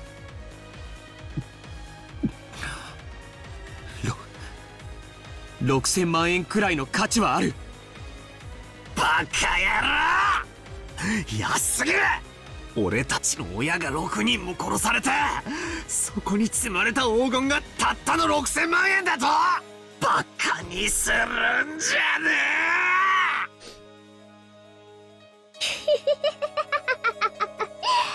えさあ始まったね、ベアトリーチェ。どうせこの謎は誰にも解けないよ。だから絶対にベアとの勝ち。早く黄金鏡への扉を開いて、そしてマリアを連れてって。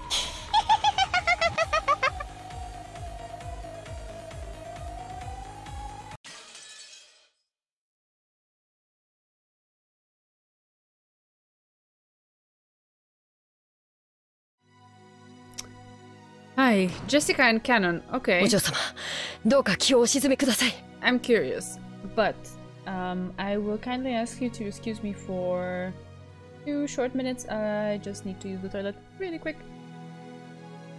I'll be right back.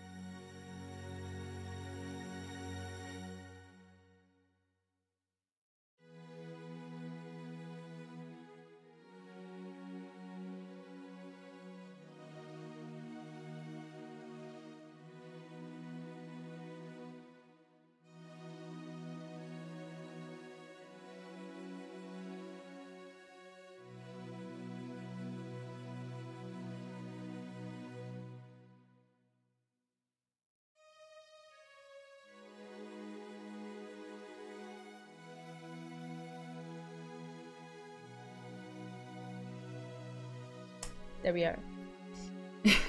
I'm gonna be honest, I would also need a toilet break after something like that. Let me... Okay, I think it's alright. And we can proceed. 誰が犯人かはまだわかりませんぞ。それにベアトリーチェ様は親方様の大切な賓客です。だからなんだってんだ。本人の胸ぐらひねり上げてやれば白状するに決まってるぜ。 She's insisting on the grabbing by her collar, grabbing her by the collar. 目を見ればわかるんだよ。私が見破ってやる。何が魔女だ、ベアトリーチェだ。化けの皮を剥いでやる。 Jessica never stopped moving. Goda and Canon chased after her, doing their best to convince her, but Jessica never lent them an ear. Eventually, the witch's VIP room came into view. This VIP room was always sealed and never used. No matter what kind of guest came, Kinzo wouldn't let them in this room. And yet, the servants were always made to clean this room so that it could be used at any time. So the servants had started calling this room the witch's VIP room after their other shapeless master. Jessica also knew about this. Knew this. And she couldn't stand that woman's arrogance in calling herself a witch by staying in that room. This was the most gruesome scene in the novel, so the worst has passed. Oh, okay. Okay. At least there's that. Some silver lining. The Golden Witch was just a fairy tale. Come on, a witch? To Jessica, she was nothing more or less than the murderer who had brutally killed her parents. I'm not really sure what to expect here, because the whole point of replaying in quotes, is to prove to Battler that she exists and that she did commit those murders. So, wouldn't she just be like, oh yeah, I murdered them? Like, blatantly? Or why? How is this gonna play out? Okay. Question her. Make her give painful excuses, make her spit at the ground painfully, make her breathe painfully. No matter how hard she pretends to be a witch, I'll teach her that she's just a stinking, sweaty human. Jessica hit the door to the VIP room while yelling with all of her strength.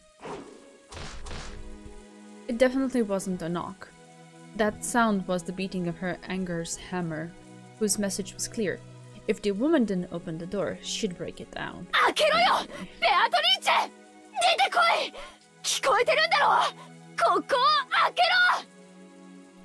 There was no answer.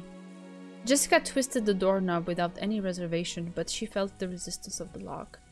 Jessica turned to the two servants and spat out at them demandingly.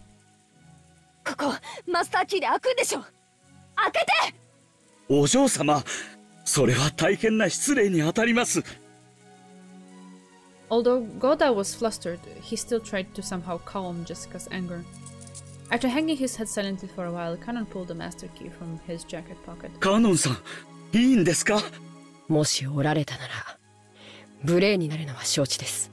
それに、もしベアトリーチェ様が何の関係もないというなら、それを僕たちに釈明して納得させればいい。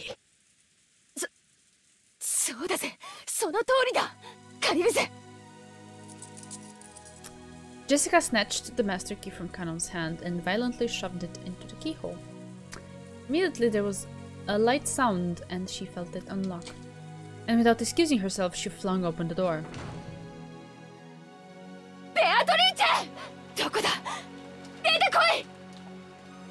Jessica rudely barged into the room.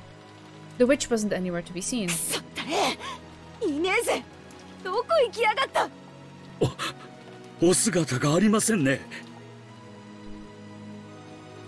Jessica, thinking that she might be hiding somewhere inside the room, peeked behind the curtains and under the bed, but she couldn't find anyone.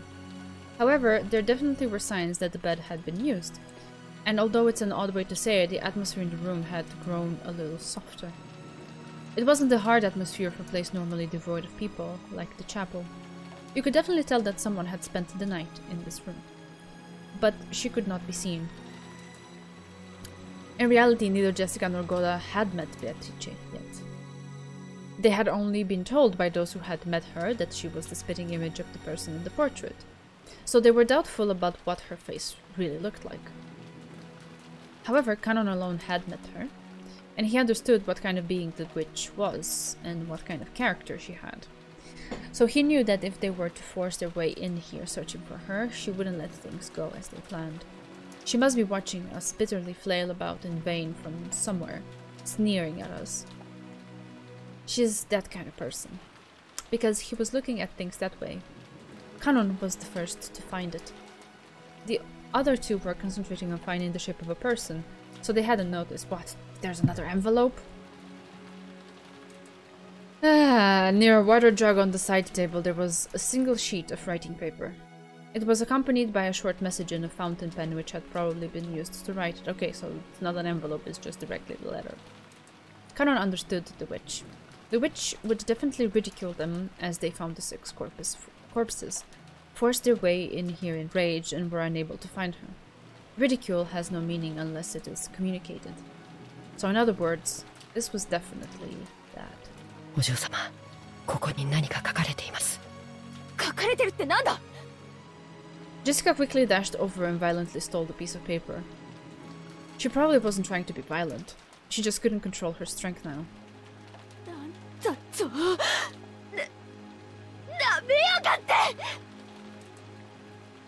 As soon as she read the message, Jessica went into a wild rage, crumpled the paper up and threw it.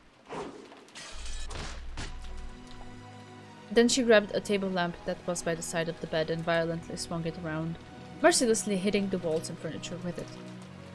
The light bulb shattered at once and scattered its shards across the room. お嬢様、気をお静めください。お怪我をなさいます。離せよ！畜生！畜生！出てきやがれ、ベアトリーチェ！よくも父さんと母さんを！ Goda is surprisingly sensible in this situation. I don't dislike him. Right now. そんなに私が怖いかよ！殺してやる！殺してやる！ Like, he genuinely seems concerned and tries to take care of Jessica. So, ぶっ殺してやるから I'll give him that. 姿を現しやがれ！だから話せって言ってんだろ！ This was written on the paper. 私がぬくぬくとここであなたが飛び込んでくるのを待ちぼうけるとでも？知的な夜に粗暴なるあなたは似合わない。こんな間抜けに育てた親はどんな顔？見たよ。本当にそっくりな間抜け面。今はお菓子の国でお腹いっぱい。It sounded like something that witch would write. It meant that she had predicted that one of the children who had lost their parents would come running in here. If she was hiding somewhere in this room, she would surely be rolling around with laughter. The witch was that kind of person. She sneered at people's misfortune, using it to stave off the boredom of 1,000 years. これはお渡しください。お怪我をなさいますと申し上げております。離せって言ってんだよ。くそくそ。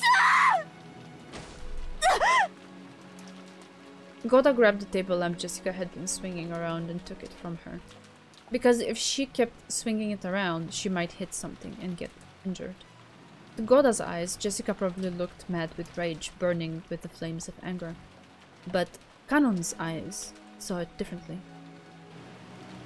Those were probably tears of sadness, hidden by rage, of course. Therefore, when at the moment the table lamp was taken from her, Jessica dropped to the floor almost as if groveling and started crying and scratching at the carpet, Goda was surprised, but Kanon was not. Her way of crying by brandishing her anger had been stolen from her, so this was inevitable.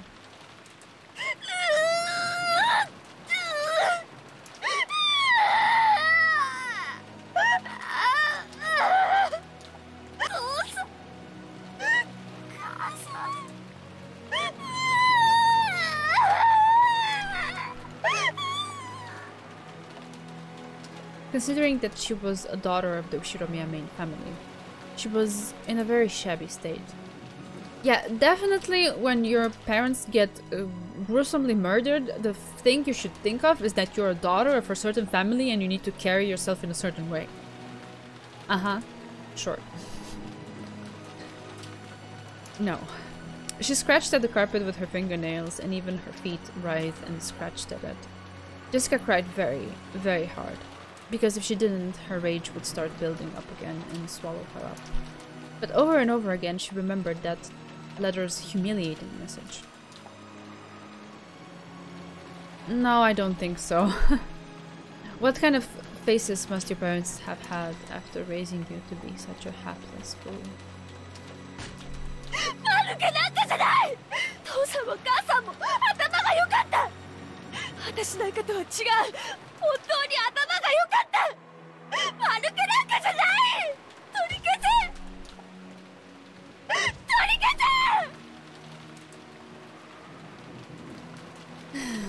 せ。 Yeah, I saw them. They had perfectly stupid faces just like you. Now they are in Candyland with their bellies all full. 殺してやる。殺してやる。野郎の腹を裂いて同じ目に遭わせてやる。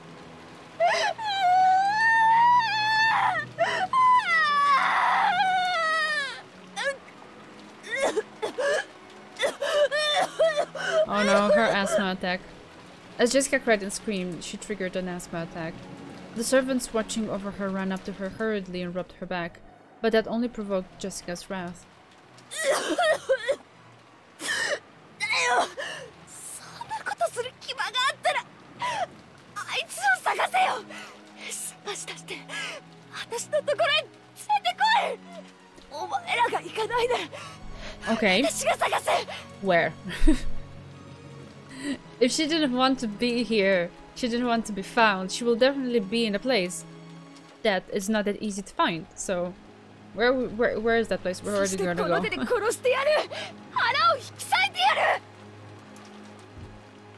Oh, sorry.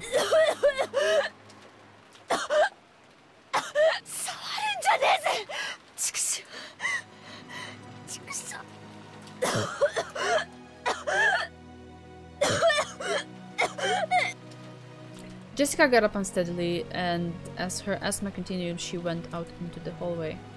お嬢様、お薬を至急南條先生をお呼びします。郷田さん、僕に任せてくれませんか。 Kanon had noticed. Goda, who was much older, probably couldn't feel the tears in Jessica's heart. Kanon, who had noticed that himself, had to support her. カノンさん、いいのですか。今のお嬢様には涙を流す時間も必要なのだと思います。ご両親のあんな死に方を目の当たりにしては。そうですね。Goda also understood, and he also knew of the modest relationship that Jessica and Kanon shared. So he understood everything and left it to Kanon. わかりました。私はローザ様のところへ戻ります。お嬢様をくれぐれもよろしくお願いしますよ。はい、お任せを。Kanon's voice was frail, but he nodded forcefully. After looking at his eyes, Goda also nodded forcefully. Goda was a veteran with many years behind him. He had seen a great number of people in his life. I bet he had never seen anything like this. So he knew of the vigorous sparkle that could be found in the eyes of those who had self-control. He had seen that clearly in Kanon's eyes. Therefore, he would leave this to Kanon. Thinking about it, this may have been the first moment that Goda had trusted Kanon and relied on him for a job. It seemed Jessica was heading towards her room, leaning against the wall as she suffered from her asthma. Kanon followed after her wordlessly. If she had asked for a hand, he would have jumped over and supported her. But as long as Jessica didn't ask for that, he hid himself, watching over her from a distance where he could come to her rescue at any time. As Kanon remained in that spot where 10 billion people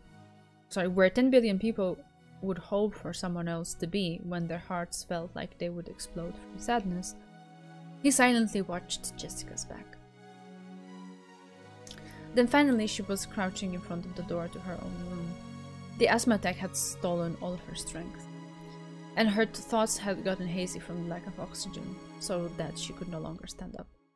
But right now Jessica wasn't thinking that she wanted someone to lend a hand, because she still hadn't been able to overcome the flames of anger. Because even if someone had offered her a hand with good intentions, right now Jessica would start wanting to grab it and lacerate it. And she understood how unreasonable that would be. Until she could overcome the flames of her anger, she definitely wouldn't ask for help. Probably Jessica no longer even had the willpower to call for help. But Kanon heard it. He definitely heard it. Kanon definitely heard that voiceless call for help, which is shared by those from across the world who are grieving, and which, though they scream and scream, cannot be heard by anyone. Kanon softly knelt by Jessica's side and wordlessly offered her a shoulder. Even as Jessica kept coughing painfully, she accepted it, unlocked her room and entered. こちらへ。今、お薬をご用意します。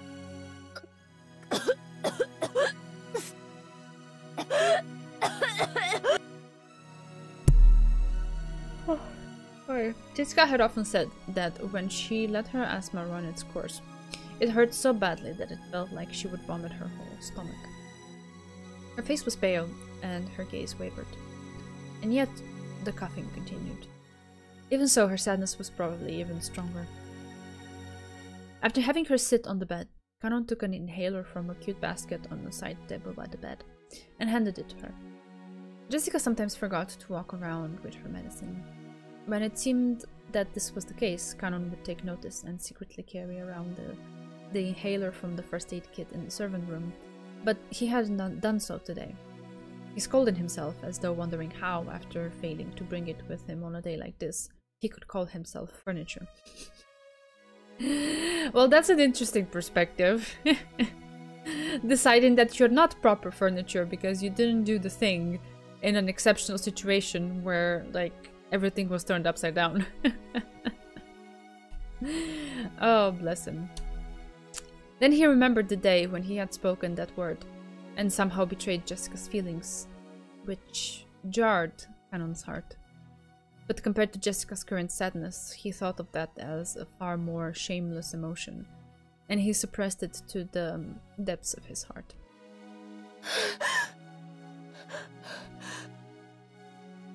When she held her medicine, Jessica's wild breathing calmed down bit by bit, and she was finally able to regain her composure. But the strength and willpower she had lost wouldn't allow her to rise up from the bed.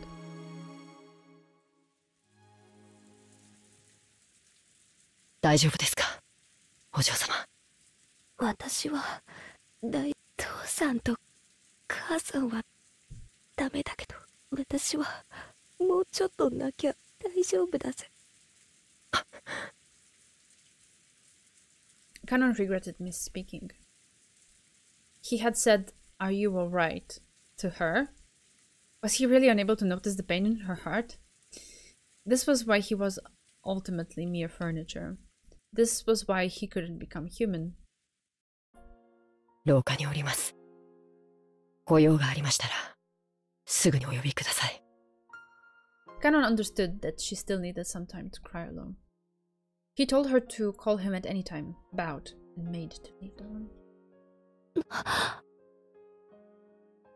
何か Jessica had spoken as though she wanted him to stop, so Canon had stopped. If she asks it, I'll do anything to help her. If it could heal the pain in her heart right now, I would even become a cane or a chair. Shape-shifting furniture. Oh god, Canon. If by doing that I can repair the pain in her heart, I gave her that day. For a while, Jessica stared into Canon's eyes.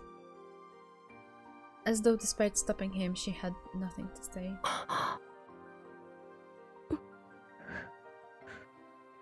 For a while, neither spoke. Jessica broke that silence with a small voice. ごめん。なんでもないぜ。しばらく一人になりたいって。ロザおばさんに伝えてくれるかな。一人にはしません。あなたを僕は一人にしない。だから廊下にいます。いつでも呼んでください。For just an instant, it looked like some kind of hope flew to Jessica's eyes. But it was very faint and disappeared like the first snow does on the surface of a river. ありがとな。しばらくだけ。一人で泣かせてくれ。はい。失礼します。Canon bowed once again and closed the door. He thought he had said something to give her some courage, but for some reason it felt like that had actually hurt her. Why? He didn't know. Surely that was because he was furniture. Oh god. So even now he couldn't grasp human sadness. As Canon repeatedly questioned himself, he walked down the corridor. He felt like the window at the end was coolly calling to him. 僕はやっぱり家具でしかないのか。It was still pouring outside. A dark, grey world. Even on days like this, Shannon would surely look at the ocean and know it was blue.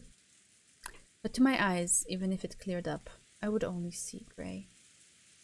As long as I cannot tell the blueness of the ocean, I am nothing but furniture imitating a person.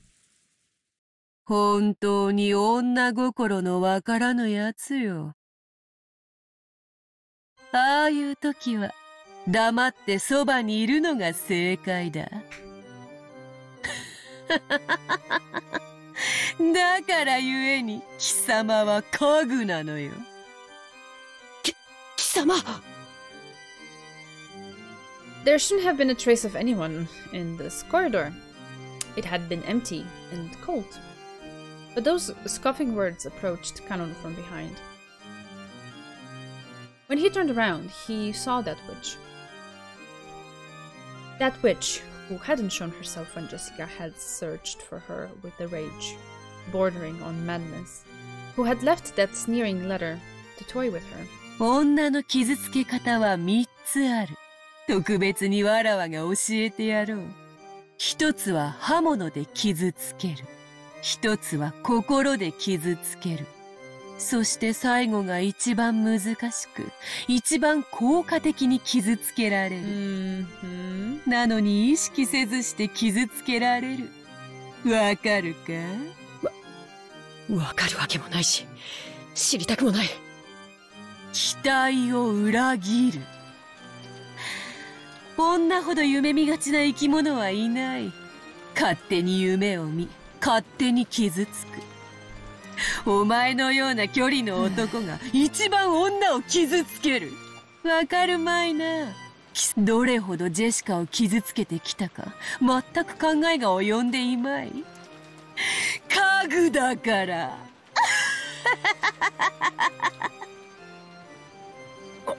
お前のたわごとに付き合う気は毛頭ない。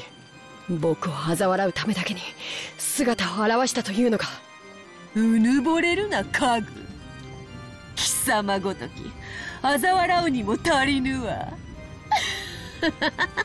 しかしそなたも一人ではそれに値しなくても二人揃えば十分に足りる。若々しき男女の悲運を笑う喜びは何度繰り返しても飽きぬのでな。なんだと。まさか貴様お嬢様を。第二の番の生贄に寄り添う二人が必要なのでな。お前たち二人は実に都合がよい。待て、勘違いするな。僕はお嬢様とそういう関係じゃない。第二の番の生贄にはならない。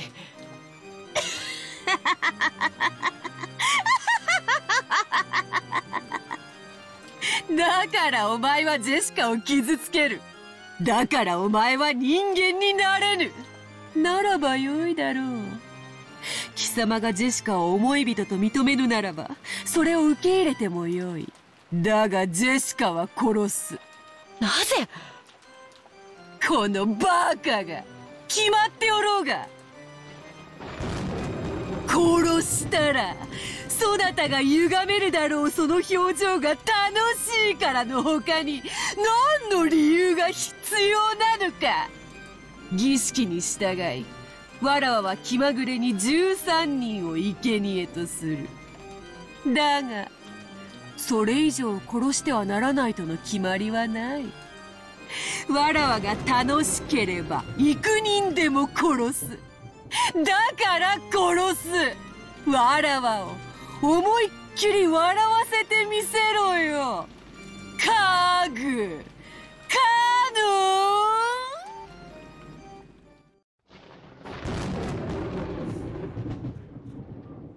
ン。At that time, Kanon definitely heard Jessica's scream. The instant he blinked and looked down the corridor, the witch who had been there making a perfectly ordinary face until a second ago had disappeared. Yeah, I guess those faces are ordinary for Beatrice.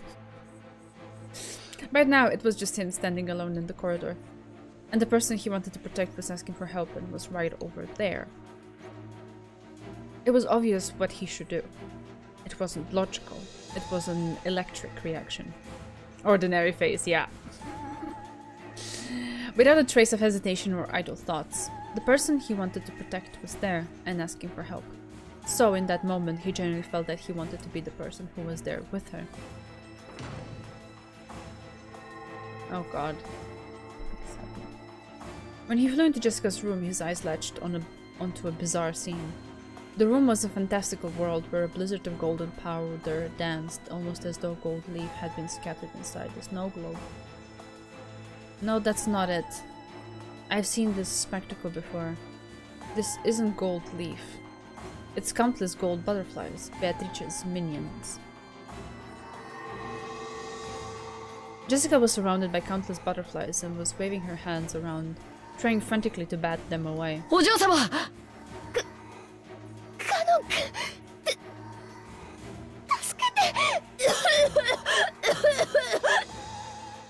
Kanon rushed towards Jessica and violently brushed the group of butterflies away.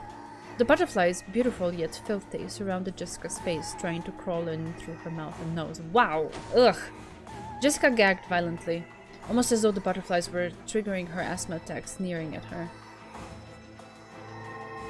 Indeed, when Kanon ran towards Jessica as she choked, the butterflies stopped attacking her, and this time they began to elegantly dance a rondo around the two.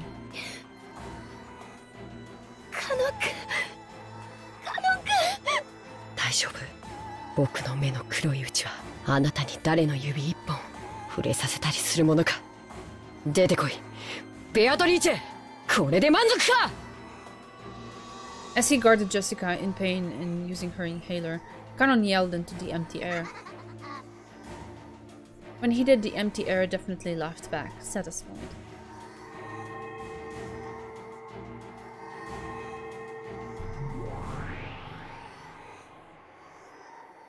Then she showed herself.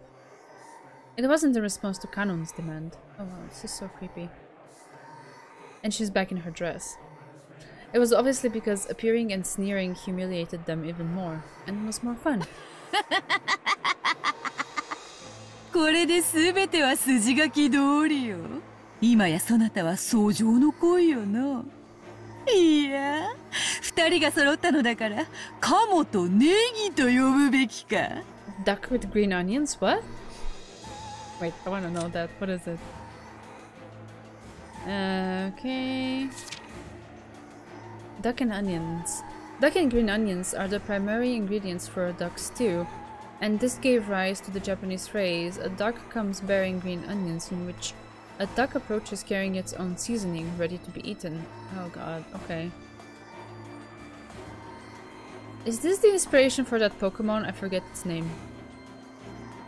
Farfetch'd. That's his name. This metaphorically refers to a situation where a series of lucky coincidences benefits you without any effort. Or alternatively, where a naive person brings you what you want while unaware of the disadvantage to themselves. Perhaps because of this, a mark or a sucker in terms of scams is often called a duck in Japanese. Oh wow, that's... okay.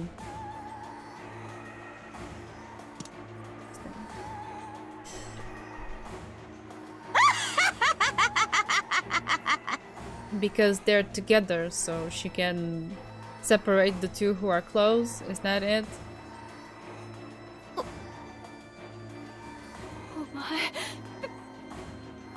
Beatrice! お下がりください、お嬢様。僕が守る。姫に騎士が揃わば魔女が現れるのは必然よ。どれ？金蔵の家具がどの程度の力を持つか。No, sorry, I pressed too quickly, but that's fine. She snapped her fingers and there was a piercing sound. When she did, the blizzard of gold butterflies started up and they began to form a small mountain as they whirled around in a circle. Just like a cold, wintry wind swirls and creates a mountain of leaves.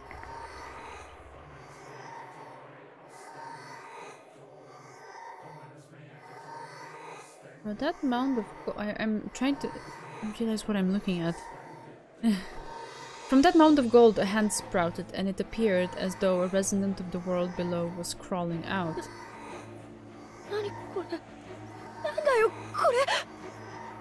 Jessica couldn't comprehend what she was seeing right now, and her mouth kept flapping open and closed. It was a little attempt to take in and digest knowledge, to understand the incomprehensible.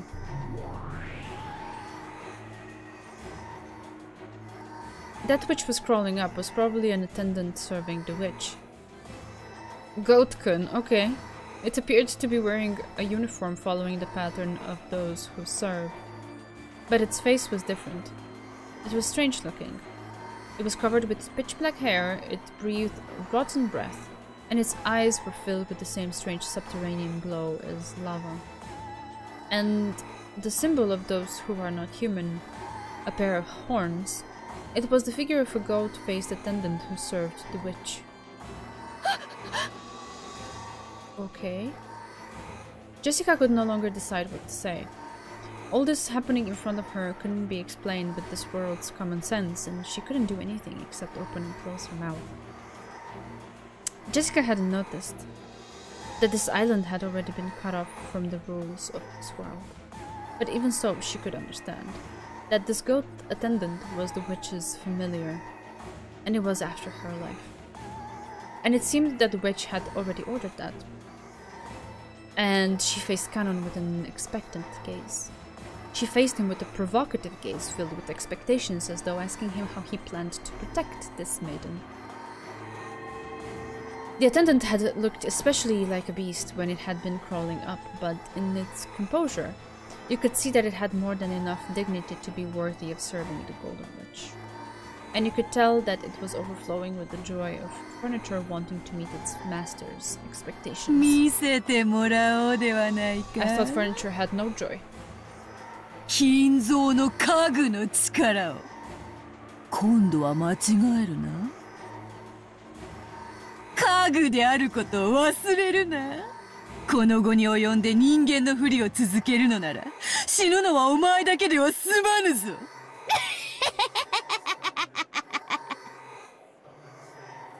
The goat attendant made a gesture that seemed to be a silent bow.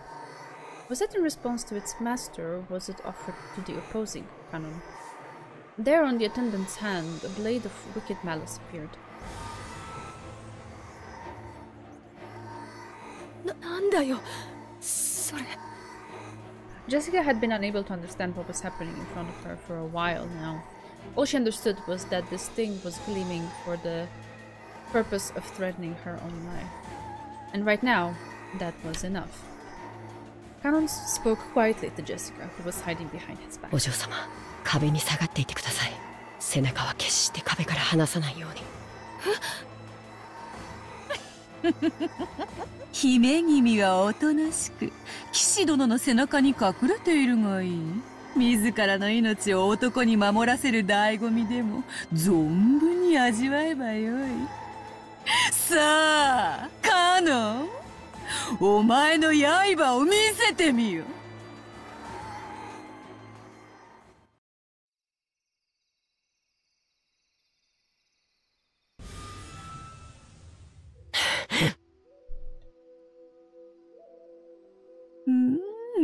美しい。金蔵は家具を生み出すことに関してだけはわらわの足元に及ぶやもしれぬ。こんなものバラの手入れにも使えない。カノン君、それは。見せたくなかった。よくぞ抜いたぞ。思いを寄せる女の前で己が人間以下の存在であることを晒した気分は。黙れ。憤怒で己を焦がしているくせに冷静を装うか。なるほど。真に熱き炎は青く静かだという。今のそなたがそうだというのか。僕の力でお前を殺すことなどできるわけもない。お前は月、石つぶてを投げたとて月を砕くことなどできるわけもない。だがお前は権限するために水面にその姿を映す。水面に石つぶてを投じれば一時月を乱すこともできるかもしれない。しかし月を砕くことなど至らない。だから僕はこの命尽きるまでお前の映る水面を叩き続けてやる。気に入ったぞカノン。始めろ家具ども。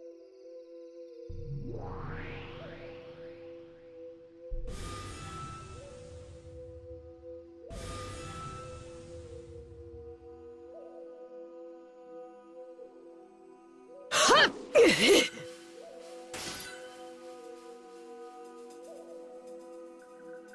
ほう、美しい奇跡だ。The witcher's words of admiration broke the silence, and for just an instant broke Jessica's paralysis. 私は夢を見てるの？来い。魔女の家具め、元来た地獄へ叩き落としてやる。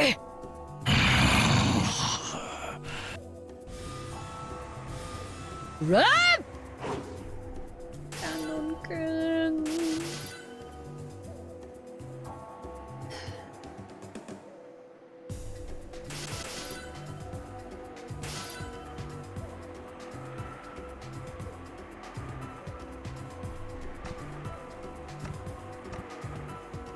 A strand of red remained on Canon's cheek. Oh, sorry. Oopsies. Just wrong button, my bad. The witch saw this and grinned broadly. 勘が戻らぬことを言い訳につぶやいてもよいぞ。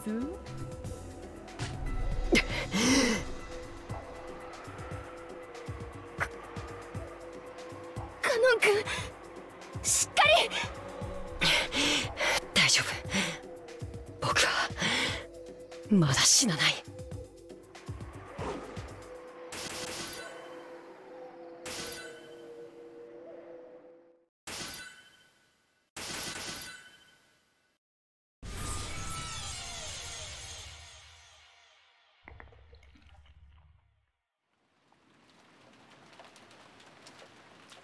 What does that mean?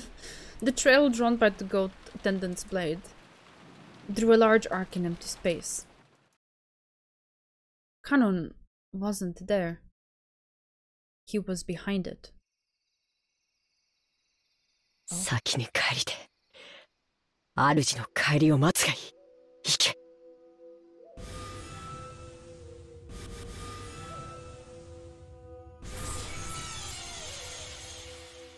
If this battle of drawing sparkling trails was chess, then Canon coming from behind was check. And press and press and press and press. And mate in 7.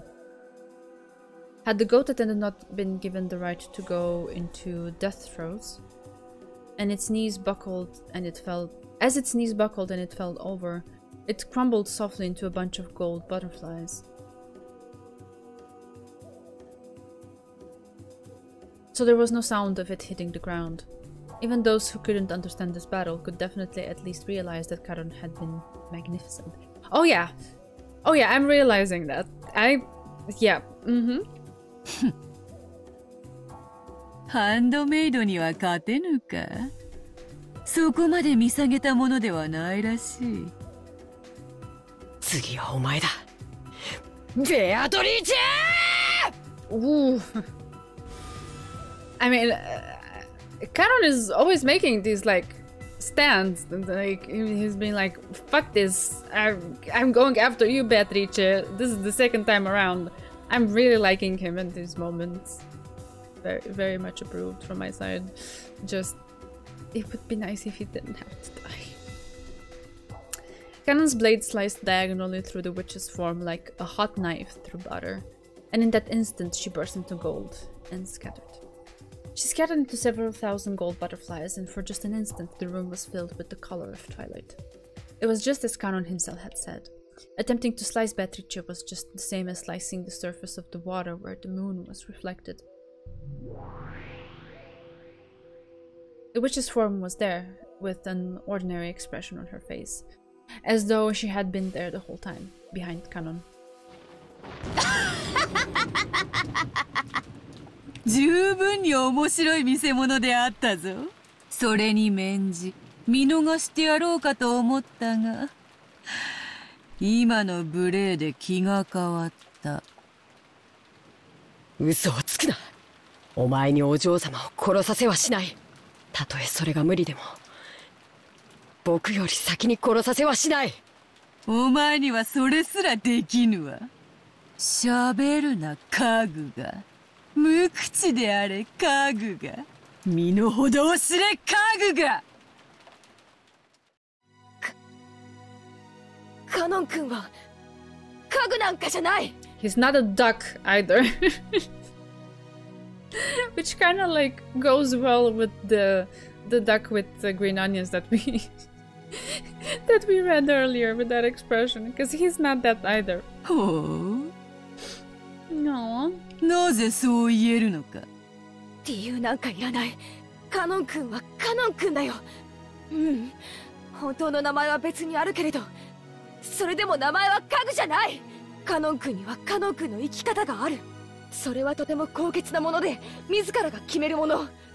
家具だから意見しちゃいけないとか、家具だから自分の人生を持っちゃいけないとか、そんなのないよ。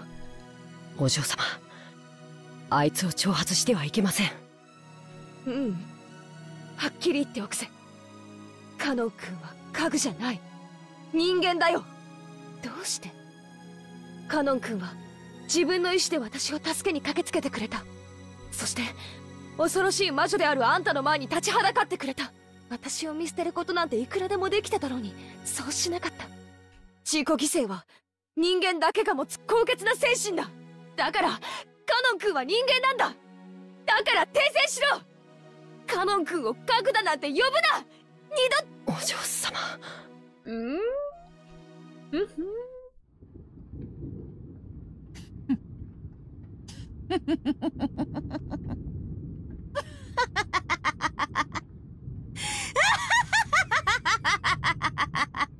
Yeah, we get it. 語るな人間が。とっとと終わらせよう。何しろまだまだ第二の番。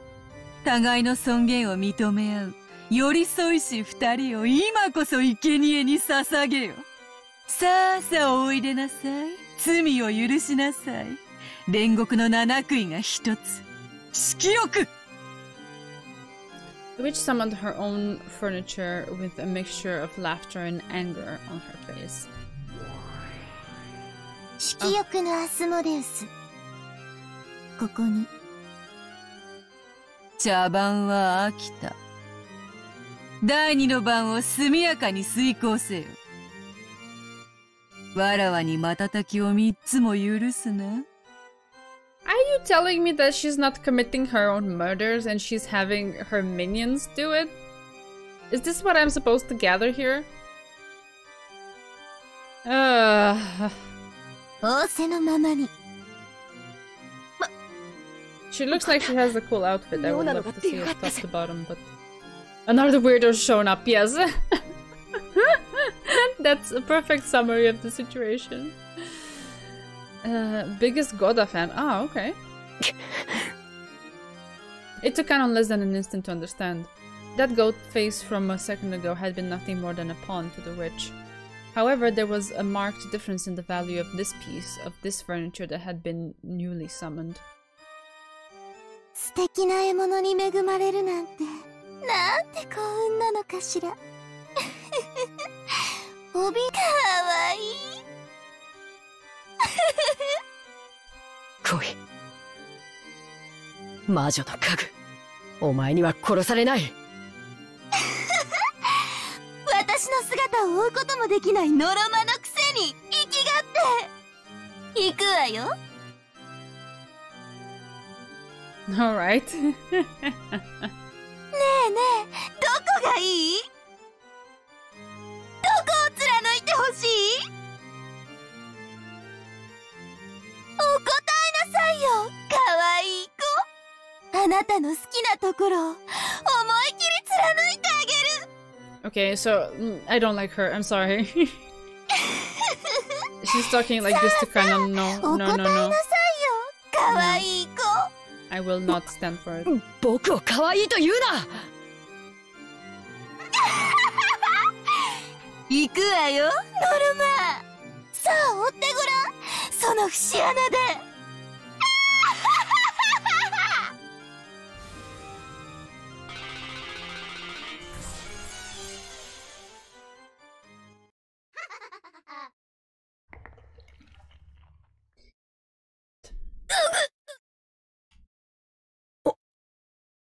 お嬢様。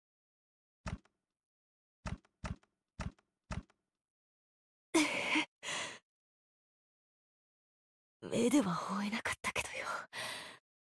読みは当てたぜ。さあまあ、見やがれ。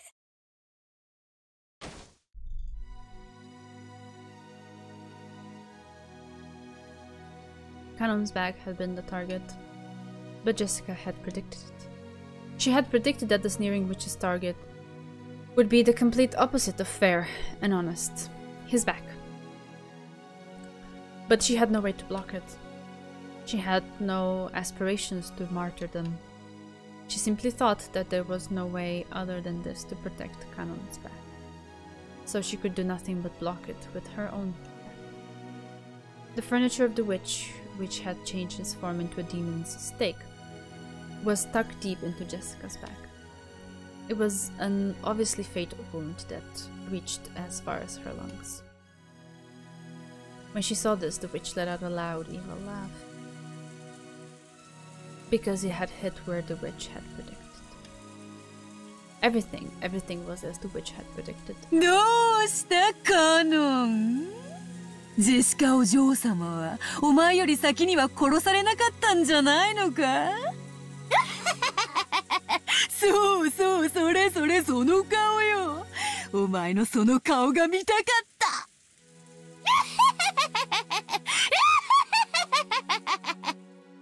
楽しんだ、実に十分。もうよい、死ね死ね、笑わせろ。さあさあおいでなさい。罪を許しなさい。煉獄の七杭が一つ。フンド。フンドのサタン。ここに。その獲物はお前のものだ。今すぐ食らって、こやつの舞台に幕を下ろしてやれ。人ならば交番とも言おうが、家具のお前の場合は、大道具係が舞台裏に運び出すといったところか。僕はもう、家具じゃない。そしてそれを、二度と疑わない。なーに？あんたまた私に殺されちゃうの？あんたの胸、温かくて本当に貫くと気持ちがいいのよ。さあ、また味合わせて。あなたの温かい胸の中で、熱い熱い血潮で、私を思いっきり気持ちよくして。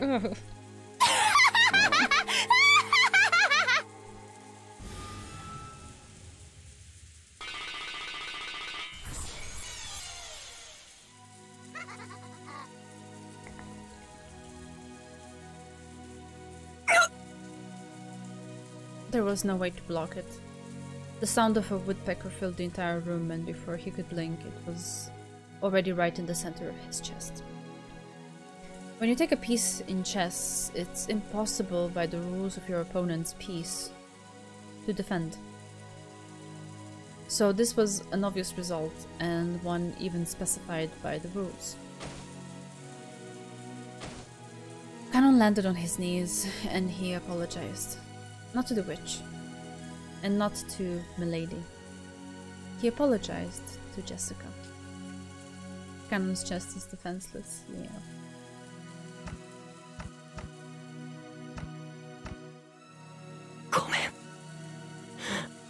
Mamori.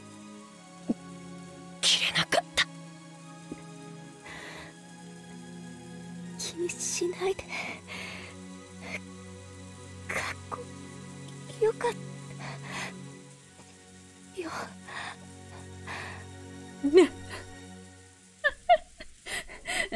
Is that a real thing that happened? What? Hey Coach Vixie, how are you? He was really cool. Kanon finally fell over. He landed next to Jessica and the two lay there like Gemini. Kanon-kunはさ、もう家具じゃないよ。From a side story? Okay, interesting. はい。それに気づくのが遅すぎた。50, 60 characters? Okay. Hey, that's a lot. 君の本当の名前聞きたかった。僕の本当の名前は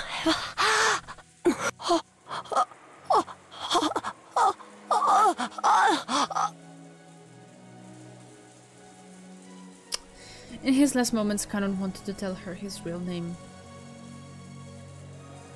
But Jessica had already fallen into a sleep from which she would never wake. So Kanon's real name, which he had protected until today, in the end he couldn't tell it to Jessica.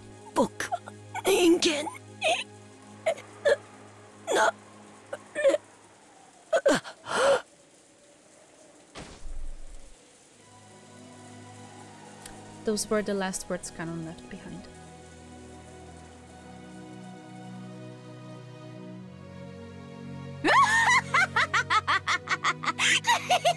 Yeah, we get it.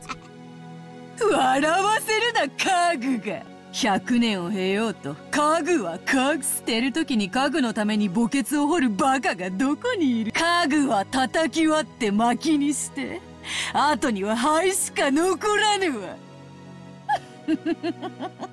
そういうことよ家具に刻める墓碑などない貴様は死ねばこれ以上の屈辱を受けることがないと信じてるようだがそれは甘いぞ死者を恥ずかしめるというのがどういうものか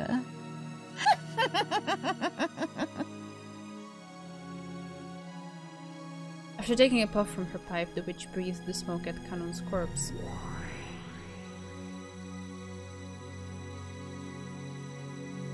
When she did, Kanon's corpse softly floated up into the air and disappeared as though it had been eaten by a moth in empty space. The witch played dirty until the very end. The two who had understood one another in their last moments, she would not even permit their corpses to be close. If someone had been watching, they would probably mourn that this was indeed a disgrace to the dead. However, Beatrice was far, far crueler. That would become immediately apparent.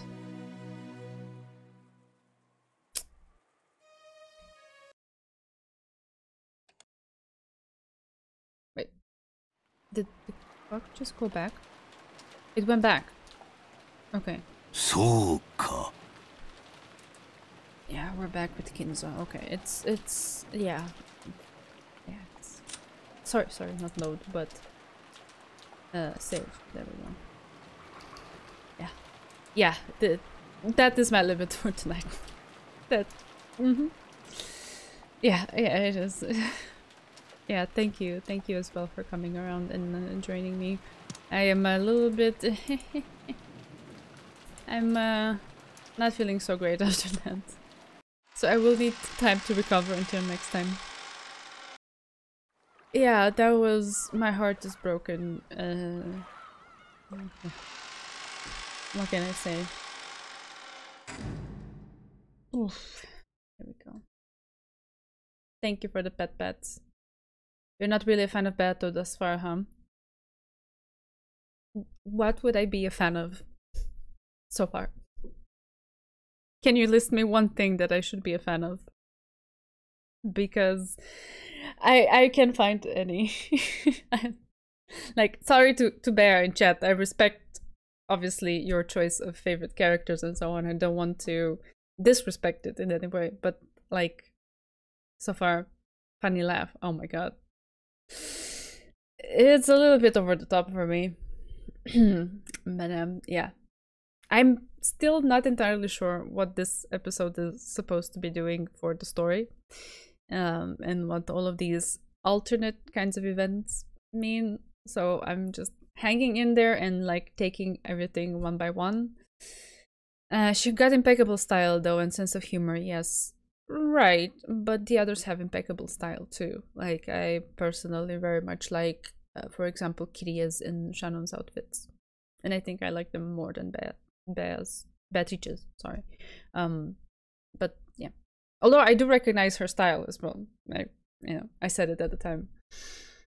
You're entering the weirder parts of Umineko. Enjoy. Oh, great.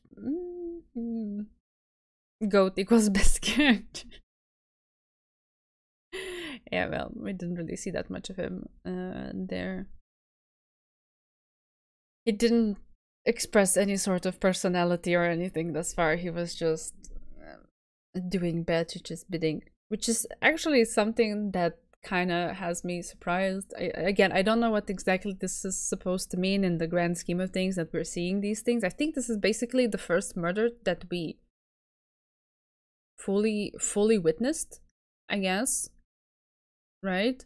Except maybe for Canon's death the last time, when it was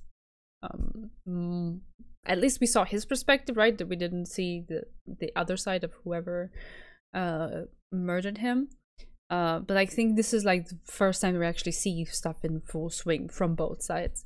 And yeah, I'm not entirely sure what this is supposed to mean in terms of deciphering the mysteries.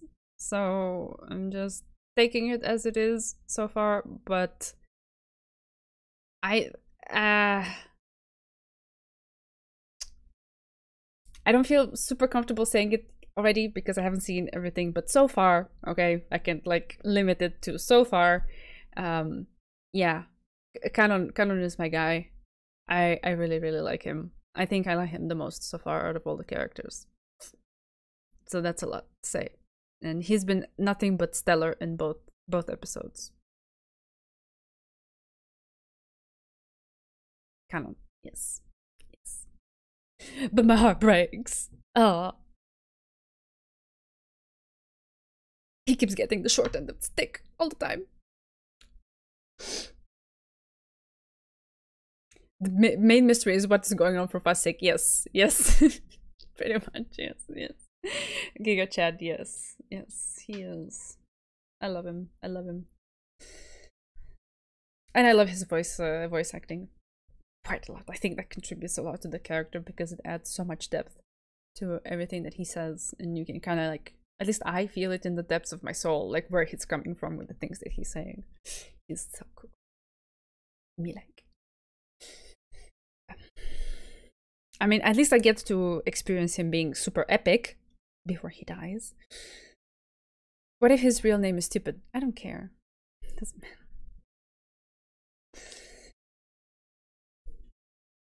I don't know if it will affect me that much because, okay, you can tell me that the name is this and that it means this thing in Japanese, but it would still not feel stupid to me because it's not ingrained in my mind, right?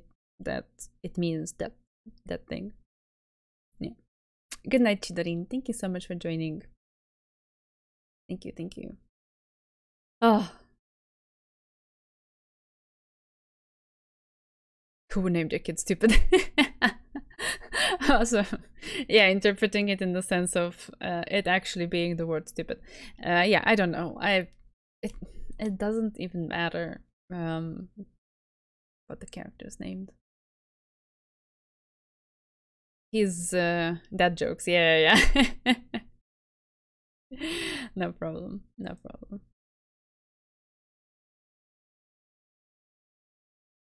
He is so much larger than a name, so cheers to Kama. Finishing up my tea in his honor. Yeah. All right. Yeah, this has been quite something. Ugh. I'm gonna need some time to recover, so it's perfect that it came at the end of the stream because I don't know. I don't think I would have had power to process anything coming after that. You need to raise a chair to him, not a cup. Oh god, no. A cup is fine. That's what I have right now. Because French. But at least at the very end, he like accepted and embraced not actually being furniture. And actually, how do I put it? He was forcing the idea onto himself before. I don't think he fully believed it, but he believed that he should believe it, and so he kind of forced himself into it. But just the fact that there was something inside of him wanting to be human, wanting to experience these human things, that already, just by that feeling existing, and that by that part of him manifesting, that already made him not furniture. But he needed to realize that for himself. So he did it a bit late, but he did it nonetheless. And whatever Beatrice did at the end there, like it doesn't even matter, because it's kind of like an extension of the idea that we were like kind of, or at least I was saying, but I think Shannon was kind of implying it as well earlier, that it doesn't matter what actually happens afterwards, as long as you have that moment when you are so connected with the person you care about and you share that moment together, and it matters to you both, no matter how short-lived it might be, no matter how, like, and here was like, I don't know, a couple of seconds, not even a minute, whatever, but yeah, no matter how short-lived, you had that, and so you kind of had, like, you made your own eternity happen, and whatever else happens out of external factors that like have nothing to do with the two of you, it just doesn't matter. So at least there's that. I fully believe in that, and I also like whatever Beatrice did there in the end, and like not allowing them to be together in death. It's like, it doesn't matter. They're together in spirit, and she cannot break that. So that's my takeaway. And on that note, I will say goodnight. I definitely need a really good rest after this. Jesus. Based and love piled. Yes. Very much. Couldn't have said it better. Yeah. Thanks so much for joining. I appreciate you all being present and chatting, and yeah, improving this experience of Umineko to the absolute max, because you are amazing. And yeah, we will continue with this on Thursday again. Sorry for killing Canon. It's okay, Bea. I know you're not actually the character in the novel. Like, you are your own person. That's why I'm trying, like, when I use names, to kind of like differentiate, just to, not because there is any confusion in my mind, but just to make sure that I am accurately expressing myself and delineating and delimiting, like, here I'm referring to you, and here I'm actually referring just to the character. So I sometimes find myself saying Bear referring to the character, but that's not what I mean. I'm like, just the character, right? It's not you. That's okay. All right. Take care. See you Thursday. Love you all.